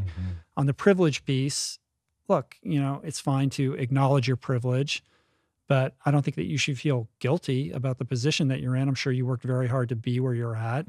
And, if there's anything, you don't have to atone for it, but like, I think you should make the most of it, and just to be the best doctor that you can be in service to other people. So to the extent that you may not be able to make a difference, geopolitically, you can find meaning and fulfillment in your work. And that is your unique lever for making a difference. And I think as a doctor, you can make a tremendous amount of difference in so many people's lives. So give yourself a break. It's a pandemic. Things are weird. They're hard. It's all okay. Just do what's in front of you. Beautiful. I agree. I think sometimes like these bigger storylines that are floating over us, they take on this incredible importance because they call into question kind of these stories that we've been telling ourselves about who we are and where we live and what the people around us are up to. And they're paralyzing also. And they're paralyzing, but in reality, real life happens super local. It's on the ground right around you. And all of that, unless we lived in DC, it didn't affect us really. So it affected us emotionally, but it wasn't like, it didn't change our abilities to move around in our localities. Right. And so I think you're right. Like keeping it super local, keeping it simple sometimes is the answer. But that's coming from a guy who literally couldn't do anything for like 5 days. So I'm with you. Yeah. I'm with you, St. Louis. All right. Let's go to John. All right. John from Sierra Nevada. Hi, guys. My name's John. I live in the Sierra Nevada mountains in California. And my question for you guys is more so directed at Rich, but, how do you address failure and like the colossal type of failure, the type of failure that makes you feel like your life's falling apart or, the wheels are falling off and you can't grab onto the reins and get control of things again. You know what the higher version of yourself needs to do, but you can't do it because all you can feel is the lower version of yourself, And how do you tackle things like guilt and shame, and how do you address and adjust your lifestyle to set yourself up for success? Anyway, thank you guys. I love the show. I love you guys. You've done a lot for me, and I appreciate it. Thanks again. Bye. That's heavy. I can feel the pain in this one. Yeah. It's tough. It sounds like John's going through something extremely difficult. We don't know the details of what that is. But I intuit a sense of powerlessness in what he's relating, right? It's the idea of the two wolves, like which wolf do you feed? And the dark wolf is the one who's getting the best of him at the moment. And there's a sense of an inability to kind of arrest that negative impulse. Mm-hmm. And I know what that feels like. It's really hard. And, for me, that was in the form of alcoholism. And the solution that I had to come to was breaking the chains of denial and throwing my hands up in the air and literally surrendering rather than trying to control it, letting go. And letting go for me meant letting other people in. So I think the first thing I would say to John is, I'm empathetic and I feel you. And I think the first thing that you can do to try to get on top of this is to confront those feelings rather than repress them or compartmentalize them, to find a way to bring voice to them, because things like shame can't survive the light. You've got to shine the light on them. And that's scary. It takes courage to communicate with another person about what you're really going through. It requires a certain vulnerability, and it's very frightening, but I can't encourage you enough how important it is to find somebody that you feel comfortable talking to, that you can be really honest with, that you can convey whatever it is particularly specifically. I think it's important to be really specific, to let somebody in on this. And the relief that you'll experience just in that alone, I think is tremendous. You have to find the right person, somebody you can trust, somebody that you respect, somebody that, can provide you with solid counsel. But I think the process of that communication is in of itself a little bit of a letting go, and it will allow you to get a little more objectivity on what's happening with you, to help you find the cause, the triggers of those behaviors that are sending you sideways, and ultimately help you analyze this story that you're telling yourself, that you're a failure and you can't help yourself and everything's out of control, to really deconstruct that and perhaps construct a better, healthier, less negative story for yourself. Along the way, can you find a way to listen to that, positive wolf at all? Can you make any kind of lifestyle adjustments that would move you in a positive direction? In recovery, they call it taking contrary action. So when your instinct is, whether it's like, I know I shouldn't drink, but I'm going to take that drink, whatever it is, like, what is the contrary action? Like, I don't want to pick up the phone and tell that guy what I just did. The contrary action is to pick up the phone and tell the guy what you did, right? What is the smallest contrary action that you can take that will break the seal on that and, initiate a different direction for yourself? That's a great little super doable action step to do. Yeah. Like, if your mind's telling you one thing, and that's the negative thing, just do the smallest version of that. Yeah, what would the good version of myself do? And as heavy as that phone is, or whatever how difficult it is, if you can just do that one thing and you're like, wow, I did that and I didn't die. Yeah. Right? I think the other thing is to reframe this word failure and recast it as learning. Like, I don't know what this colossal type of failure is specifically, again, that you're experiencing, but can we look at it instead as a learning experience? Like, what can be gleaned from whatever it is that you're going through that you can then leverage to be better and grow? And I think in truth, success is about failure. There isn't success that exists outside of failure. Success is about trying. It's about not being afraid to fail and not taking failures personally. And the thing that you're attempting to do may have failed, but it's important to depersonalize yourself from that. You didn't fail. This thing failed. You had the courage to try. So can you disassociate your identity, your sense of self, from the thing itself, so that your identity isn't tied up in how the thing does, if that makes sense, right? That way you create a little bit of distance between yourself, your identity, and your actions. And at the same time, keep showing up at the plate and, swing the bat. Because if there's one trait that successful people share, it's that they fail way more than they succeed.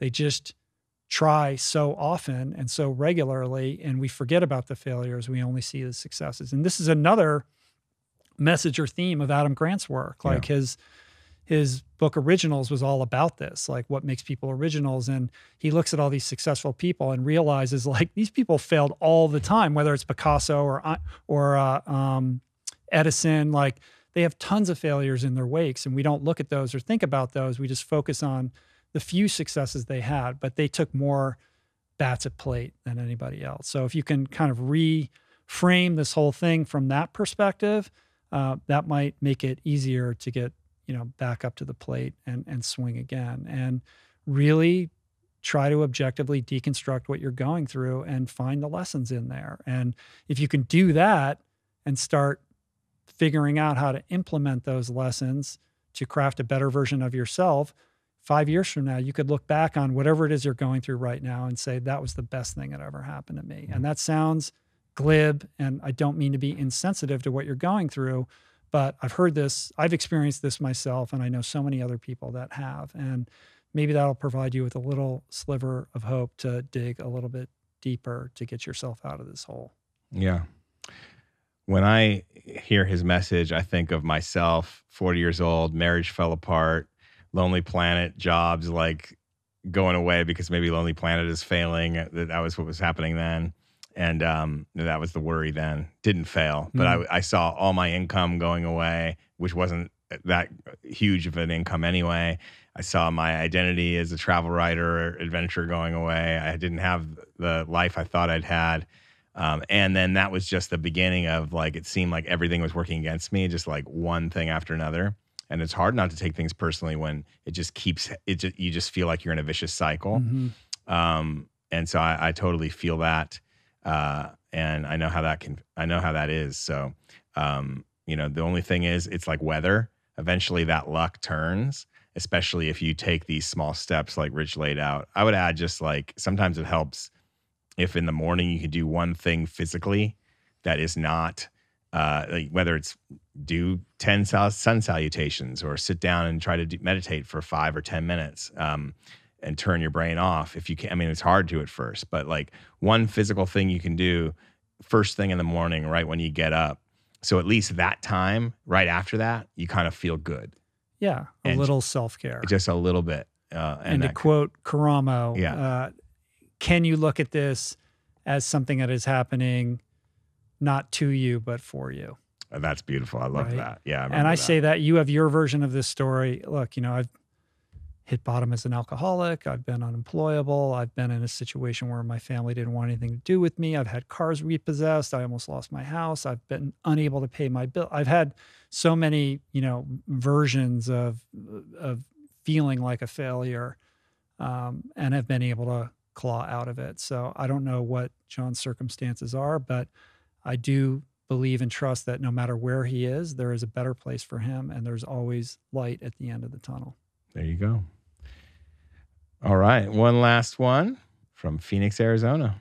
Hi, my name is Sarah, and I live in Phoenix, Arizona. And I'm wondering if you're willing to discuss just something interesting that I've noticed. So I'm in my first year of sobriety after a long struggle with drugs and alcohol. I am a longtime athlete, playing lots of sports and loving running. And I was wondering if you were willing to discuss how overcoming substance abuse has changed your mindset on fitness, your life, your goals, your athleticism, just things like that. I'm a huge fan of the show, and I'm super happy to even reach out, but hopefully you'll address these kinds of things in the talk, because your story is really powerful, and I think it would empower a lot of other people to take hold of their life, their bodies, their fitness. Thanks again, and I hope that y'all are having a wonderful day. Cool. Thanks for the question, Sarah. Congrats on a year of sobriety. That's a huge deal. Amazing. And it's a great question. It's an interesting question. I mean, the first thing I would say is sobriety first. Like, don't be confused. Like, there is a confused narrative out there that that somehow like being vegan or being an athlete contributed to me getting sober and staying sober. And that's just not what happened at all. Like, I didn't get and stay sober because I went vegan or became an endurance athlete, I got and stayed sober by overcoming denial, finding people to talk to, being honest, holding myself accountable, working a program in the secret rooms and helping others and working with a sponsor and doing an inventory and making amends. And it's really only when I created a solid foundation of sobriety that I began to expand in other areas, like being vegan and becoming this middle-aged endurance athlete came many years after. I got sober at 31. I didn't start doing ultras until I was 42. I got, I went vegan at 40. So there's a decade after getting sober where I was trying to sort my shit out and get my life back on track before any of these other things. So this idea, this notion that addictive personality can just go from one thing to then you can put an athlete, you could make him an athlete instead, and he can channel, and that compensates. I mean, you could. It's just that's not how it played out for me. Like I had a decade of being a workaholic and like eating shitty food. I transferred many addictive tendencies onto other things that weren't drugs or alcohol. It took me a long time in my spiritual evolution to like grapple with those things. And as they say, the road gets narrower. Like when you first get sober, just to not drink is everything, right?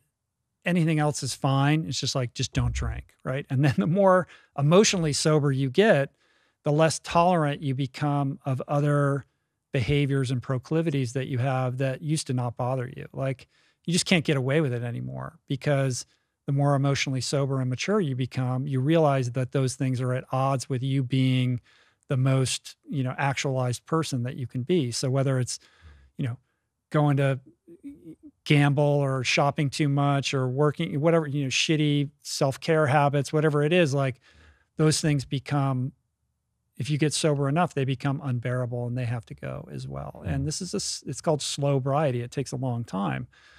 So in my case, these things didn't happen in lockstep. And so I just want to impress upon anybody who's listening to understand that things like, running, cycling, just, self-care, physical fitness, diet, sleep, meditation, these things are all beneficial to sobriety. And meditation is actually a core aspect of sobriety, but none of them can take the place of working a program. And I know there's various different ways of getting sober and staying sober, but I got sober in 12-step and that got me sober. It's kept me sober. It's still the most important thing in my life. I tried all these other ways. They didn't work.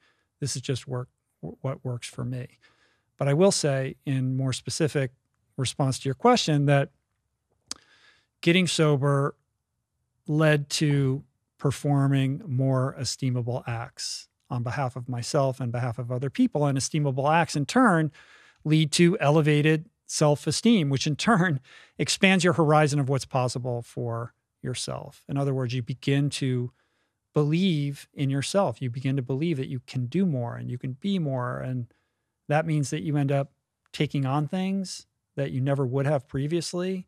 You get more interested in bettering yourself and in improving the quality of life of those around you.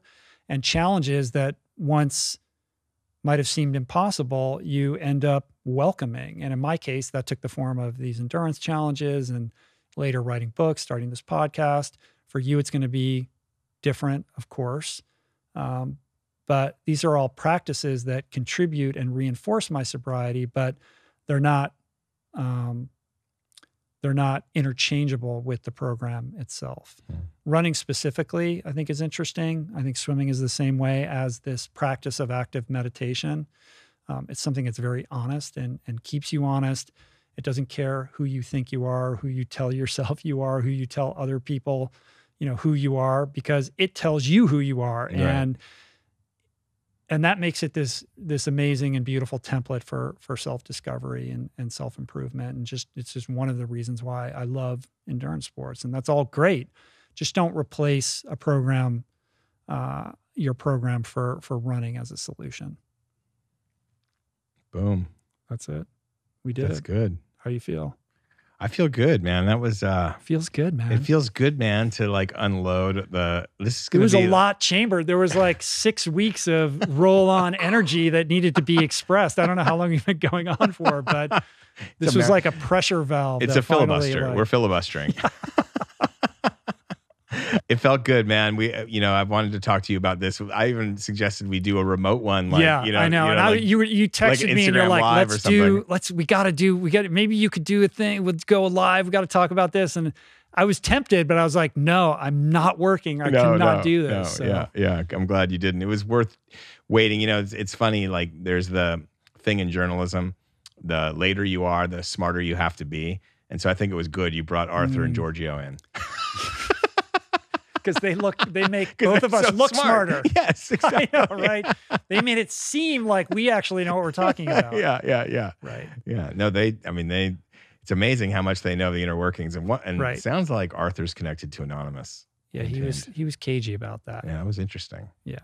Maybe we'll do a little research on that. Who knows? We should also point out that there's been lots of interesting articles that Adam and I read in preparation to talk about the subjects today, which we'll link up in the show notes. Yeah. Some cool pieces by Taylor Lorenz and Kevin Roos, of course, who are the two journalists that I follow the most to stay on top of these particular issues, as well as that Politico piece on Hawley and some other things. So check the show notes for that. We will be back here in 2 weeks' time. In the meantime, follow Adam at Adam Skolnick. You can leave us a message if you would like your question considered for the podcast. That number again is 424-235-4626. I already told you guys to check out the show notes on the episode page at richroll.com. Don't forget to hit that subscribe button on YouTube, Apple, Spotify, wherever you listen to podcasts. Again, we did create a clips channel on YouTube. So if you do dig short chunks from the show or you want to just sample a guest before committing, you can find a link to that channel in the show notes or just search Rich Roll podcast clips on YouTube. That's it. Appreciate the love, you guys. See you back here in a couple days with who's coming up next? Oh, Alexi Pappas. Ooh, it's a good one. That is good. Yeah. Have you checked out her book, Bravey? Not yet. Not yet. It's really good. She's a great writer. I have to. Good. It's getting so much love, and I can't wait to. I know. Jake Tapper tweeting about it. Come on. I mean, she's one of those. Adam Grant blurbed it. I know. That's unbelievable. You know what? I think that's an audiobook because she's so cool. I want to hear her read it. She's super cool. So I think that's an audiobook. I've got credits. I'm with you on that. I'm going to grab it. Cool. All right, you guys. See you back here soon. Much love. Peace. Plants. Namaste.